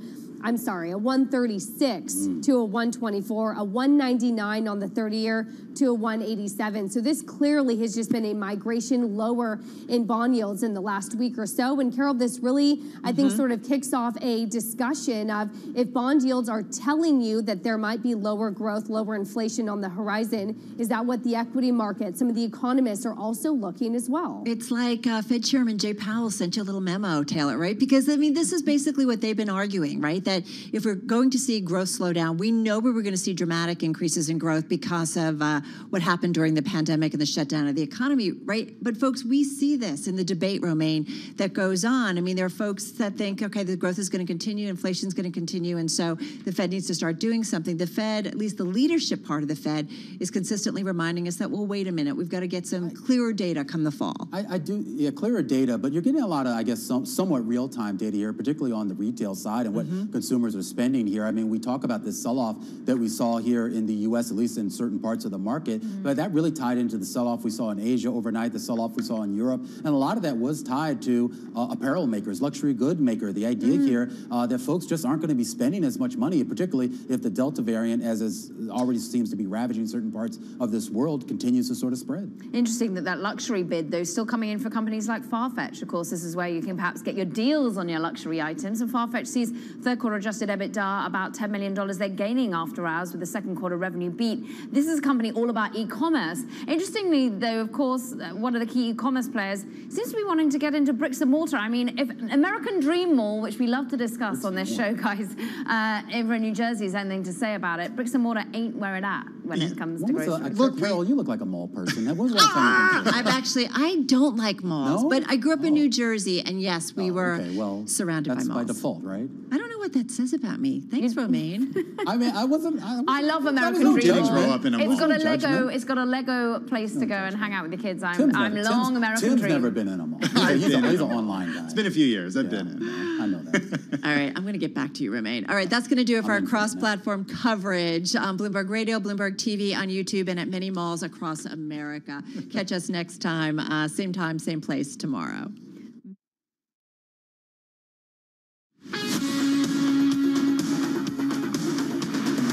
You're listening to Bloomberg Business Week with Carol Masser and Bloomberg Quick Takes Tim Stenovic on Bloomberg Radio. You know, it is so interesting, Carol, to hear about the conversation, the way it's shifting around Delta. We talked to Ron Coughlin, CEO at Petco, and he said that even though the spread of the Delta variant is happening right now, foot traffic is not down, even in places like Florida that have been hit so hard. I do find it interesting, but I do wonder if the numbers continue to go up, if we start to see more shutdowns, whether or not that will persist, and I guess time will tell. Why are you not a mall person and I am? I'll hang out in the mall, especially that huge one in New Jersey. I want to go there. No, you won't. Nobody's going. I know, that's the problem. They do skiing. I want to try that. All right, you have a good night. Let's get over to Nancy Lyons in D.C. for World and National News. Hey, Nance. Hey, Carol. The State Department is flying in more consular officers to clear American allies and eligible Afghans for takeoff to safe havens. But there remains a problem getting them safely to the Kabul airport. State Department spokesman Ned Price addressed the barriers to entering the airport, despite which 6,000 people are now there awaiting flights. Every report of someone unable, for whatever reason, to reach the airport, we take very seriously. We are making very clear together with our international partners that safe passage should be guaranteed for all of those who wish to transit to the airport. Price said countries from Albania to Uganda to Canada have expressed willingness to harbor Afghan refugees. In Washington, Irv Chapman, Bloomberg Radio. Police in Washington, D.C. have arrested Floyd Ray Roseberry of Grover, North Carolina, who threatened to blow up his pickup truck not far from the Capitol. Capitol Hill Police Chief Tom Manger says the suspect surrendered peacefully after hours of negotiations. Mr. Rosenberry had parked a truck and was sitting in a truck for several hours in front of the Library of Congress, and he had advised that he had explosives. Manger says Roseberry appeared to be acting alone. You can count 3 more U.S. senators in the tally of those testing positive for COVID-19. Republican Senator Roger Wicker of Mississippi, Independent Senator Angus King of Maine, and John Hickenlooper of Colorado have all tested positive, even though all of them are vaccinated. Global news 24 hours a day on air and on Bloomberg Quick Take, powered by more than 2,700 journalists and analysts in more than 120 countries. Thank you so much, Nancy Lyons. I'm Carol Masser in our Interactive Brokers studio. Joining me right now is Doug Krisner of Bloomberg News. Doug, this story by MarketWatch over at Dow Jones. According to a new survey, 59% of Gen Z traders claim to have bought or sold an investment while inebriated. Does that surprise you? No.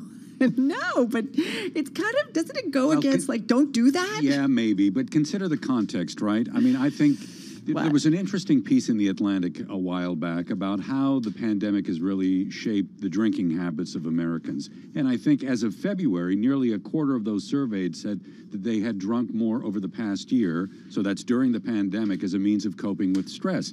So if you got a buzz on, right, and you feel like, hey, maybe I want to capitalize on a move in a market, and you log on to your online account and take it away, right? Yeah, but it's kind of like, don't do that. It's like you get drunk and you call an ex-boyfriend or an ex-girlfriend. Like, don't do that. Don't pick up the phone. Don't text them. But that's the technology working in your favor, right? Without an intermediary. Maybe in the old days, and I think the article points this out, right? You may have had to go through your broker and pass some kind of smell test, as it were. Yeah. Right? And the broker presumably would have some level of fiduciary responsibility. So if they thought that the idea itself was a little misguided, maybe they would talk you down from the ledge. Well, I love the story where it does ask that question. Should you have to pass a breathalyzer to make trades on Robinhood or Charles Schwab? You're right. Like the barrier to entry, it's so easy, right? You're just sitting down, and the thing is, we stream everything. What's the difference between kind of like you're streaming the market or whatever, and you're like kind of playing it as like almost a video game. Exactly. And if you're stuck at home, there's nothing to do, you're kind of locked down, or at least being very conservative, the enticement here to become involved.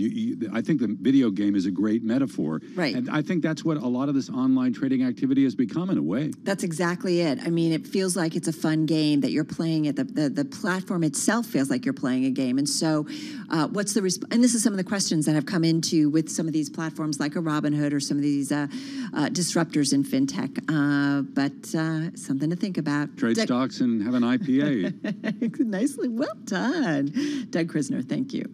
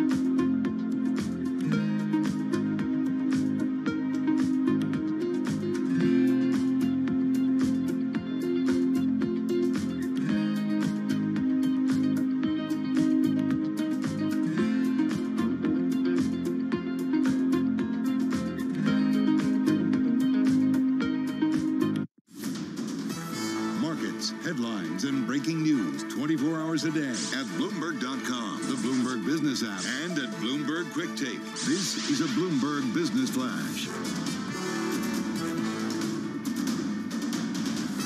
We had a mixed day in the equity market. I'll talk more about that momentarily. We are hearing from Applied Materials now with their earnings, or the company's earnings for Q3, a beat on both the top and bottom line. As an example, just in terms of revenue, the sales side, $6.2 billion. The estimate was something a little more than 5.9, so a big beat on that front. And at the same time, AMAT gave a bullish outlook projecting for the current quarter sales of around $6.33 billion. Interestingly, the stock is showing a little bit of weakness in the late session, down about 0.1%. Now, in terms of the equity tape today, very choppy trading. We have August expirations on options tomorrow, so that typically adds a bit of volatility. A lot of the economically sensitive stocks were down on concern over the spreading of the Delta variant, particularly energy shares. The correlation here obviously is on the travel side of the equation. Crude oil in New York was down more than 2% right now. In the electronic session, around 64.10. And we had the S&P Energy Group as a whole down nearly 4% today. In spite of that weakness, information tech allowed the S&P 500 to drift higher by about 0.1%. We also had the NASDAQ comp rising 0.1%, and a 10-year Treasury last quoted in New York at a yield of 1.24%. I'm Doug Krisner. That's your Bloomberg Business Flash. Dougie, you ready for the metaverse? I'm not. Okay, me neither. Going to help me? Yes, absolutely. All right, Doug Krisner there with a check on the world of business. There are a bunch of headlines on Facebook today. We have U.S. antitrust officials refiling their monopoly lawsuit against Facebook, looking to really salvage that landmark case that a judge threw out back in June. There's Facebook also removing some 20 million pieces of COVID-19 misinformation. And then there's the story that really made us want to talk to our Kurt Wagner about Facebook's Horizon Workrooms, the company's latest push to move our lives into a virtual world. Let's get into it with Bloomberg News technology reporter Kurt Wagner. He's on the phone in San Francisco. Kurt, thanks for being with us. Just quickly, before we get into the cool stuff, do we need to know anything, or what does our audience of Bloomberg listeners and watchers on YouTube need to know about the monopoly lawsuit and also getting rid of those misinformation when it comes to COVID information on the Facebook platform? Yeah, I like how you frame that. There's the cool stuff, the futuristic stuff that Facebook would love us all to be talking about. There are a few other things going on. I think with the FTC lawsuit, I mean, the big thing to remember here is that this is now the second time the FTC has filed this. The first time they didn't do enough to basically prove out their case, and the judge said, hey, come back to us once you've, kind of solidified your argument and actually proven out that Facebook is a monopoly. So this is take two on that. We're going to have to see if they did a better job of making their case this time around. On the COVID stuff, I mean, we've been talking about COVID misinformation on Facebook for a really long time. So this is a regular update that they give. The fact that they've removed 20 million pieces of content, I mean, they do this, they share this because they want people to know they're taking it seriously. It also just reminds us how big Facebook is and how, there are so many posts on there that can be problematic that even if they catch 20 million, even if they miss 1%, that's hundreds of thousands of posts that are getting missed. So right. I think, it's important to pay attention to that. But to your point, the fun stuff is the VR stuff. All right, so let's get into it because you actually got to try it out. I've been looking at some clips of people who have been in it. Facebook's Horizon Workrooms, it's the metaverse. Tell us, we're talking about it increasingly, but what exactly is it?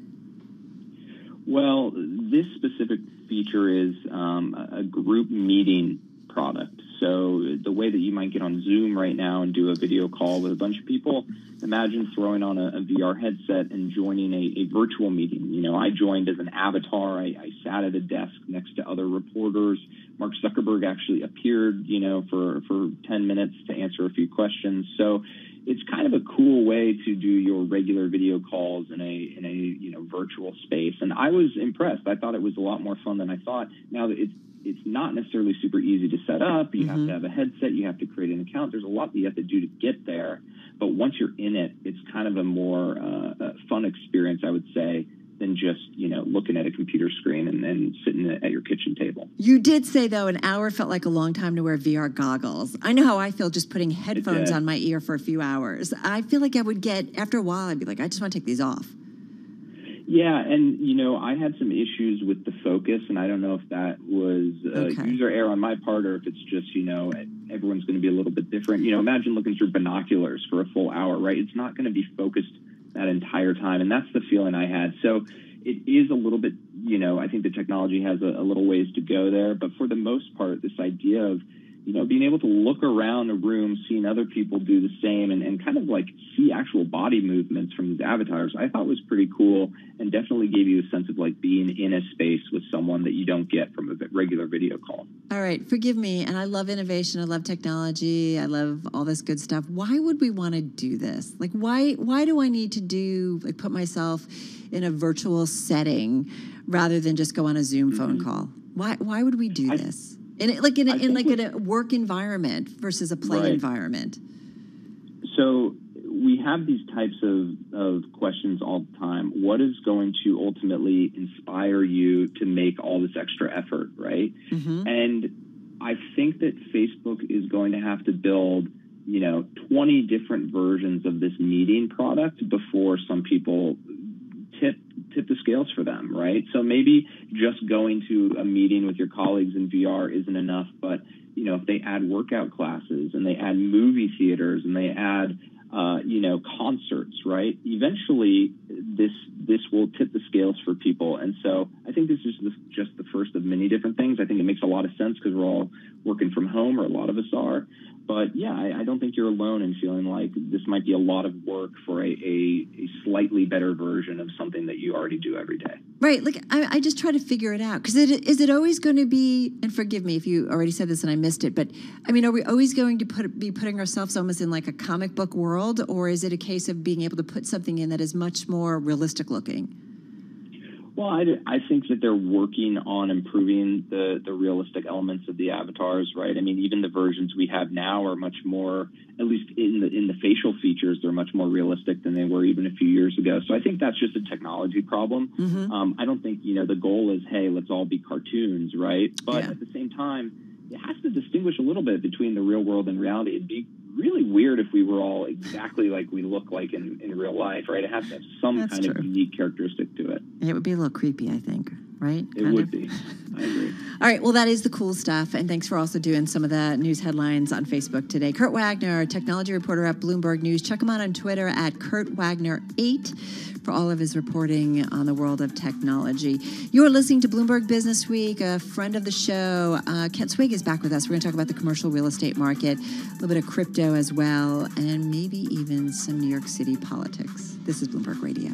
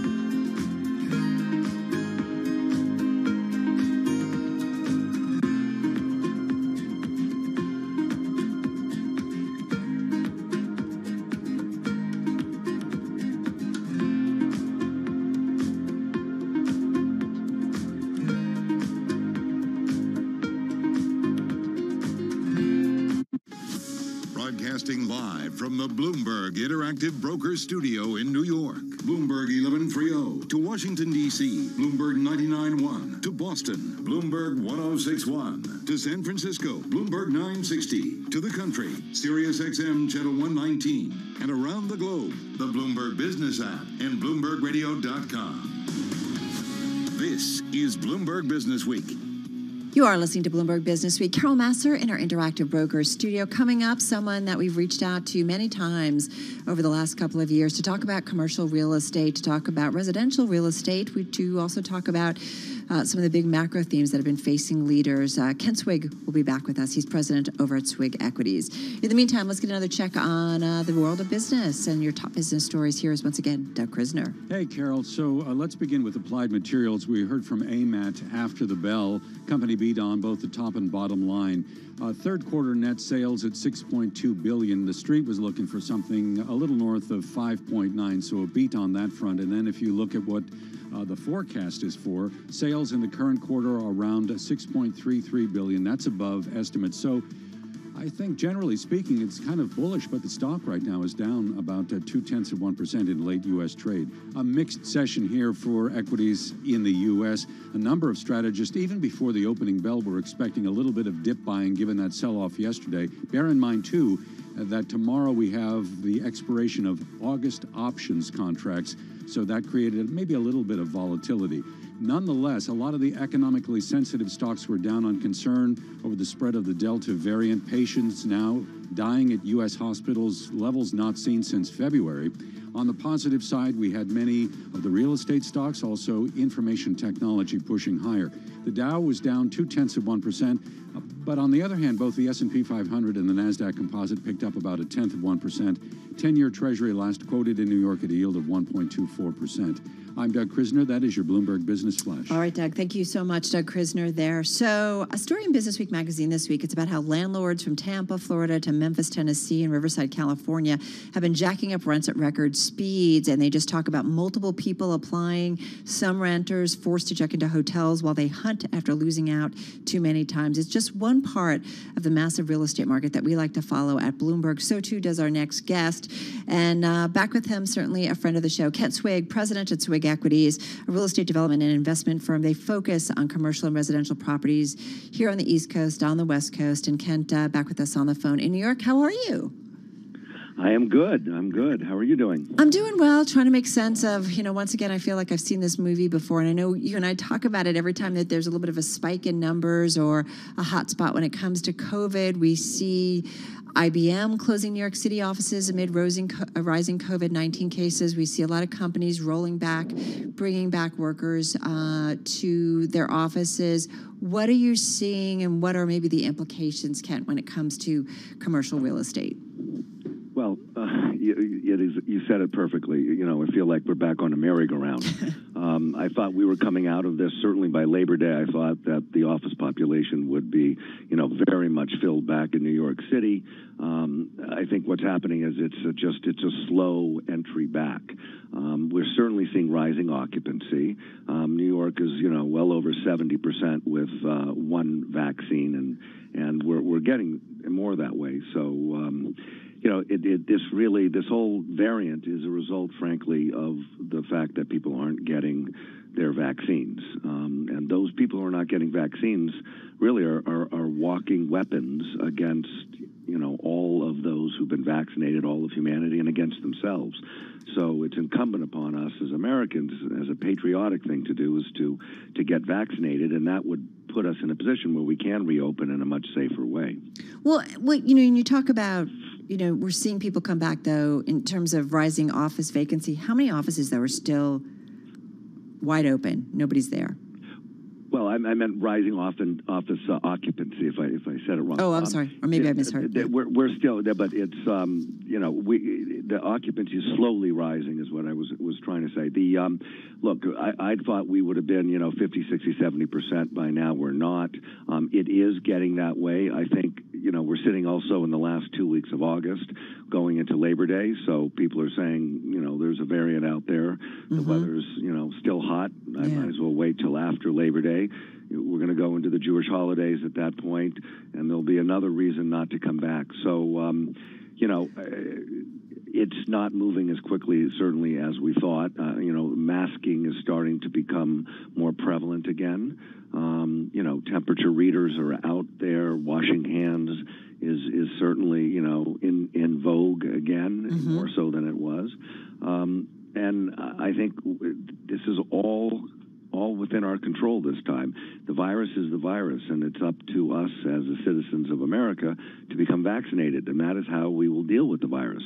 And it's a pretty simple thing, right. And that's what's going on right now. Is those who have not are putting both the economy and other humans at risk. Well, Kent, and forgive me, you did say slowly rising office occupancy. I just wrote it down wrong, so you are spot on. I just want to give credit where it's due. President Biden did call out the private sector and thank them for what they are doing. Do you think the private sector heads of companies are doing enough in terms of saying, you want to come work or you're going to be a customer, this is what you need to do? Yes, could we do more? Always. But I think that the private sector has responded very, very intelligently and quickly and rather boldly. I know for our companies, we've required a vaccine, absolutely, or you have to take a COVID test at least twice a week within 24 hours and show that you have a negative test. I'm pushing towards not even allowing that and just saying if you're not vaccinated, you just can't come into the office. Fortunately, for most of my companies, everybody's been vaccinated, right. And I commend those people, and they're honoring themselves as well as the rest of our humanity in America. But I do think the businesses have responded quite well to that, and that's what it takes. We need to implore to all the people to get this vaccine. Is there a dislocation? I think you and I have talked about this before, and I think one of the things that has been so surprising is that we haven't seen more problems in the commercial real estate as as people have stayed home. Is there some dislocation coming on a larger scale, Kent, that you're anticipating? And just got about 45, and then we'll come back and talk some more. Okay. Perfect question. The answer is possibly yes. Okay. And the reason is because for the first time, really, in our country's history, potentially, we have a shortage of workers. Some people are finding that they'd rather take a lot less pay and sit at home, not have to commute, not have to buy clothing for work, and they think that they can work from home. That potentially portends a slowdown maybe in some of the office leasing that has occurred in the past, but I would say that's more Class B and C space than it would be Class A space. All right, great response. Hey, sit tight, Kent. We're going to come back and talk some more. I want to talk a little bit about crypto, the world, because I know you guys have been moving into that, and with the stablecoin specifically, and I also want to talk a little bit about maybe local politics. We are talking with Ken Swig. He is president of Swig Equities, with us on the phone from New York City. We'll continue that conversation in just a moment. Right now, though, it's over to Nancy Lyons in our 991 newsroom in the nation's capital for World and National News. Hey, Nance. Thanks, Carol. The Pentagon says the U.S. has evacuated a total of 7,000 people since operations started at Afghanistan's Kabul airport last Saturday. In the last 24 hours, more than 2,000 have departed. Pentagon spokesman John Kirby says the priority is to evacuate as many people as possible and keep them safe in the process. We're going to do everything that we can to make sure that we can protect our force, protect the people that we're trying to move on to the airport, and protect their movement out of Kabul. Kirby says the U.S. has been flying F-18 jets over the Kabul airport to maintain security. President Biden is doubling down on his decision for the U.S. to pull out of Afghanistan. In an interview with ABC's George Stephanopoulos, Biden admits he expected things to get messy. The idea that somehow there's a way to have gotten out without chaos ensuing, I don't know how that happens. I don't know how that happened. So for you, that was always priced into the decision? Yes. Biden says American intelligence assessments did not foresee the collapse of the Afghan government in 11 days. He says the prediction was closer to the end of the year. A standoff not far from the U.S. Capitol is over after hours of negotiations. Capitol Hill Police Chief Tom Manger says a man identified as Floyd Ray Roseberry threatened to blow up his pickup truck that was parked in front of the Library of Congress. He got out of the vehicle and surrendered, and the tactical units that were close by took him into custody without incident. Major says they're still determining the man's motive. Global news 24 hours a day on air and on Bloomberg Quick Take, powered by more than 2,700 journalists and analysts in 120 countries. I'm Nancy Lyons. All right, Nance, thank you so much. Joining me once again is our own Doug Krisner. And Doug, a couple of real estate stories. I want to go to this New Jersey mega mall, though, because it has been one problem after another, different owners. Groundbreaking nearly 2 decades ago. It's a mega mall built in New Jersey's Meadowlands. I know it well. I pass it a lot on the Turnpike.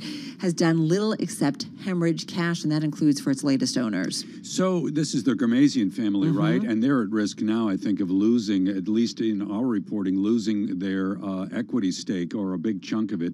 As a result of this, you know, it's a case of timing, wouldn't you say? I mean, I think there was a vision behind what they set out to do originally, and then the pandemic struck. We know what the story is. We know how commercial real estate has been impacted. We know what's been happening in the retail brick and mortar space. Yeah, it's kind of a very, very sad story. But you do wonder, too, is there something about the location? I know where it is, and I do wonder whether it's not. I mean, there are a lot of malls in New Jersey that do fairly well, and I don't know whether it's location or whether it's the concept. It's a shopping and entertainment megaplex, if you're not familiar. The original developer was driven to the brink of bankruptcy, was seized by lenders from the team that came next. And you got to keep in mind, it's not just this family, which runs some of the biggest and most successful malls in North America, who are seeing some of the potential to lose money. It's also lenders, including JP Morgan Chase, Goldman Sachs, Source Fund Management, and Starwood Property. They could lose or face losses of $1.7 billion in construction loans as well. But it's, you know, you can go, there's a ski slope, an indoor ski slope. There are passes to a water park. I mean, there's a lot going on there, Doug. So now weigh that against the news that Dow Jones was reporting earlier today about Amazon looking to open a number of brick and mortar department style stores at locations. I think initially it'll roll out in California and Ohio. Interesting juxtaposition. Yeah, I think this is too. Amazon, who has increasingly creating their own brands, you know, whether it's clothing, whether it's household items, maybe it's a way to reach the consumer more directly. And I think kind of get it in the face because they're really trying to develop their own brand lines as well. But interesting in terms of real estate developments. Doug Krisner, thank you.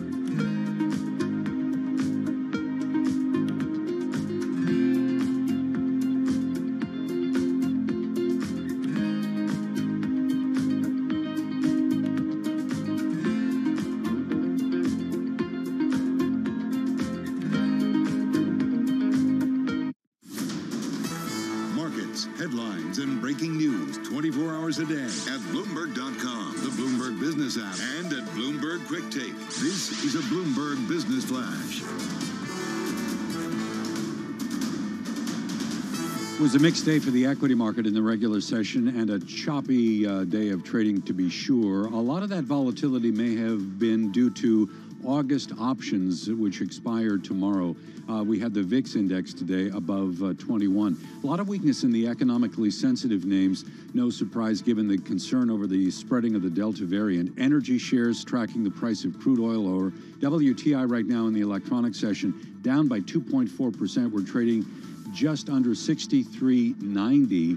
A lot of weak data coming out of China overnight as it relates to refining capacity. And we have today in the regular session, the Dow weaker by 0.2%. But on the other hand, the S&P 500 and the NASDAQ comp each picked up about 0.1%. So there was relative strength among information tech and real estate, but as I mentioned, those economically sensitive stocks moving lower. We had a rally in shares of Macy's, a gain of more than 19% today after the department store operator reinstated its dividend and raised its sales guidance. And then after the bell, we heard from Applied Materials. The company beat on both the top and bottom line and gave a bullish outlook for the current quarter. Even so, shares now weaker by about 0.2%. 10-year Treasury last quoted in New York at a yield of 124. A lot of dollar strength as we head into the Asian session with the Bloomberg Dollar Spot Index today up more than 0.5%. I'm Doug Krisner. That's your Bloomberg Business Flash. All right, Doug Krisner, thank you so much. Macy's, by the way, up about 92% so far in 2021. Let's get back to our guest, Ken Swig, president at Swig Equities, a real estate development and investment firm. They've got properties on the East and West Coast. He's still with us on the phone in New York City. Hey, Ken, when you hear like Macy's, I mean, they're on a tear this year, at least the equity trade here.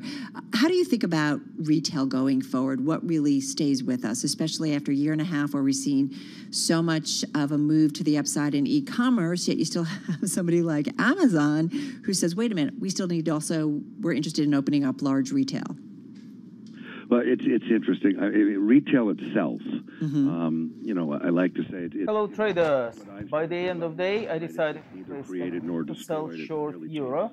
I'm looking to sell at 116.77.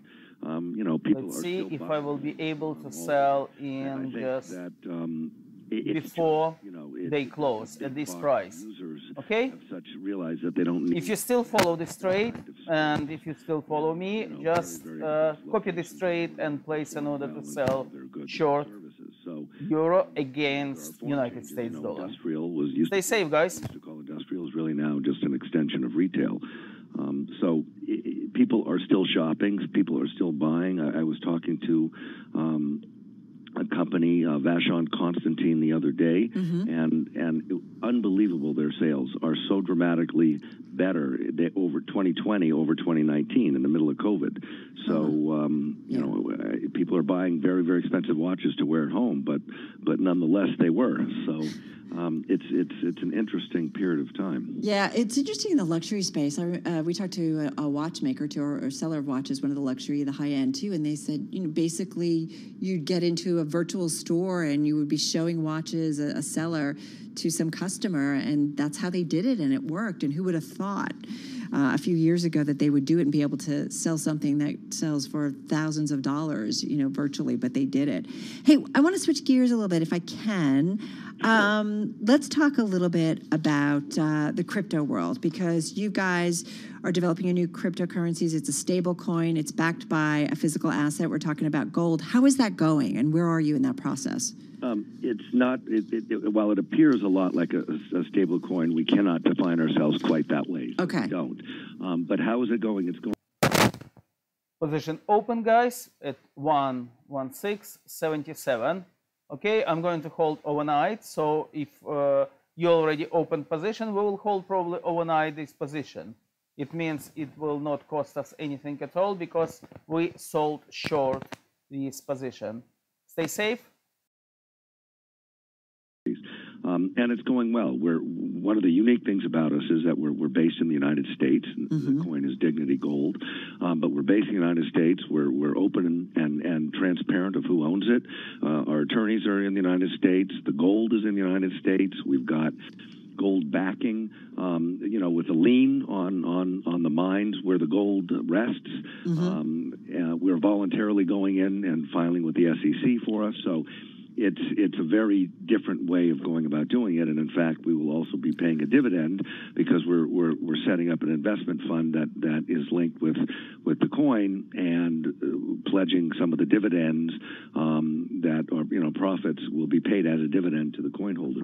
So help me out here, because it is so different from like the other cryptocurrencies that are out there. So who do you see actually buying it? And is it correct in that it's going to be available at the end of the year, or what's the timeline on this? Well, it should be publicly traded, at the end of the year. It's not an initial coin offering because it's just we're issuing coins to people who had a previous one.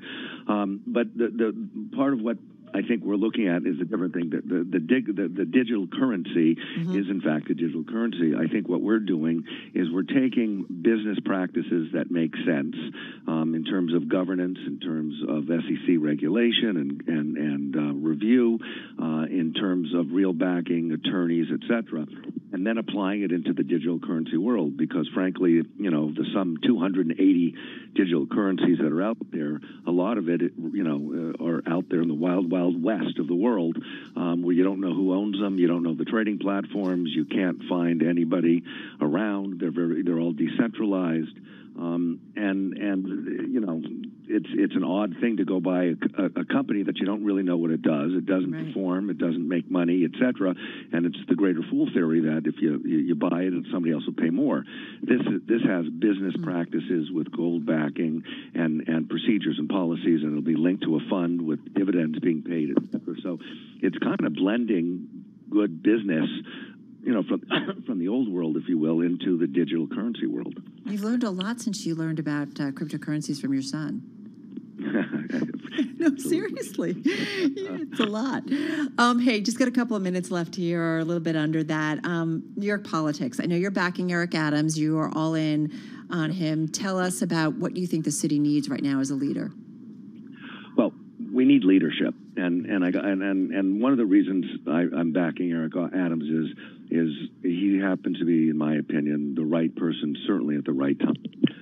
He can walk into the police force, having been there for 22 years as a captain, and talk to the police as one of them, and be able to look and say, there's no human group on earth that's perfect. So we have to recognize our weaknesses, and we have to, overcome them, etc. And he's doing it with respect and understanding. At the same time, he can walk into the black community and other communities here and say, look, not only do I understand the community, and I've grown up in New York, and I understand your issues, I was also beaten up by the police at one point in my life, and I joined them to make changes. So I'm not looking to ostracize people. I'm looking to, to work from within. And I think that's a very unique blend. He knows where all the street corners are. He knows where all where people live. He knows where the communities are. He knows, and he takes a very logical business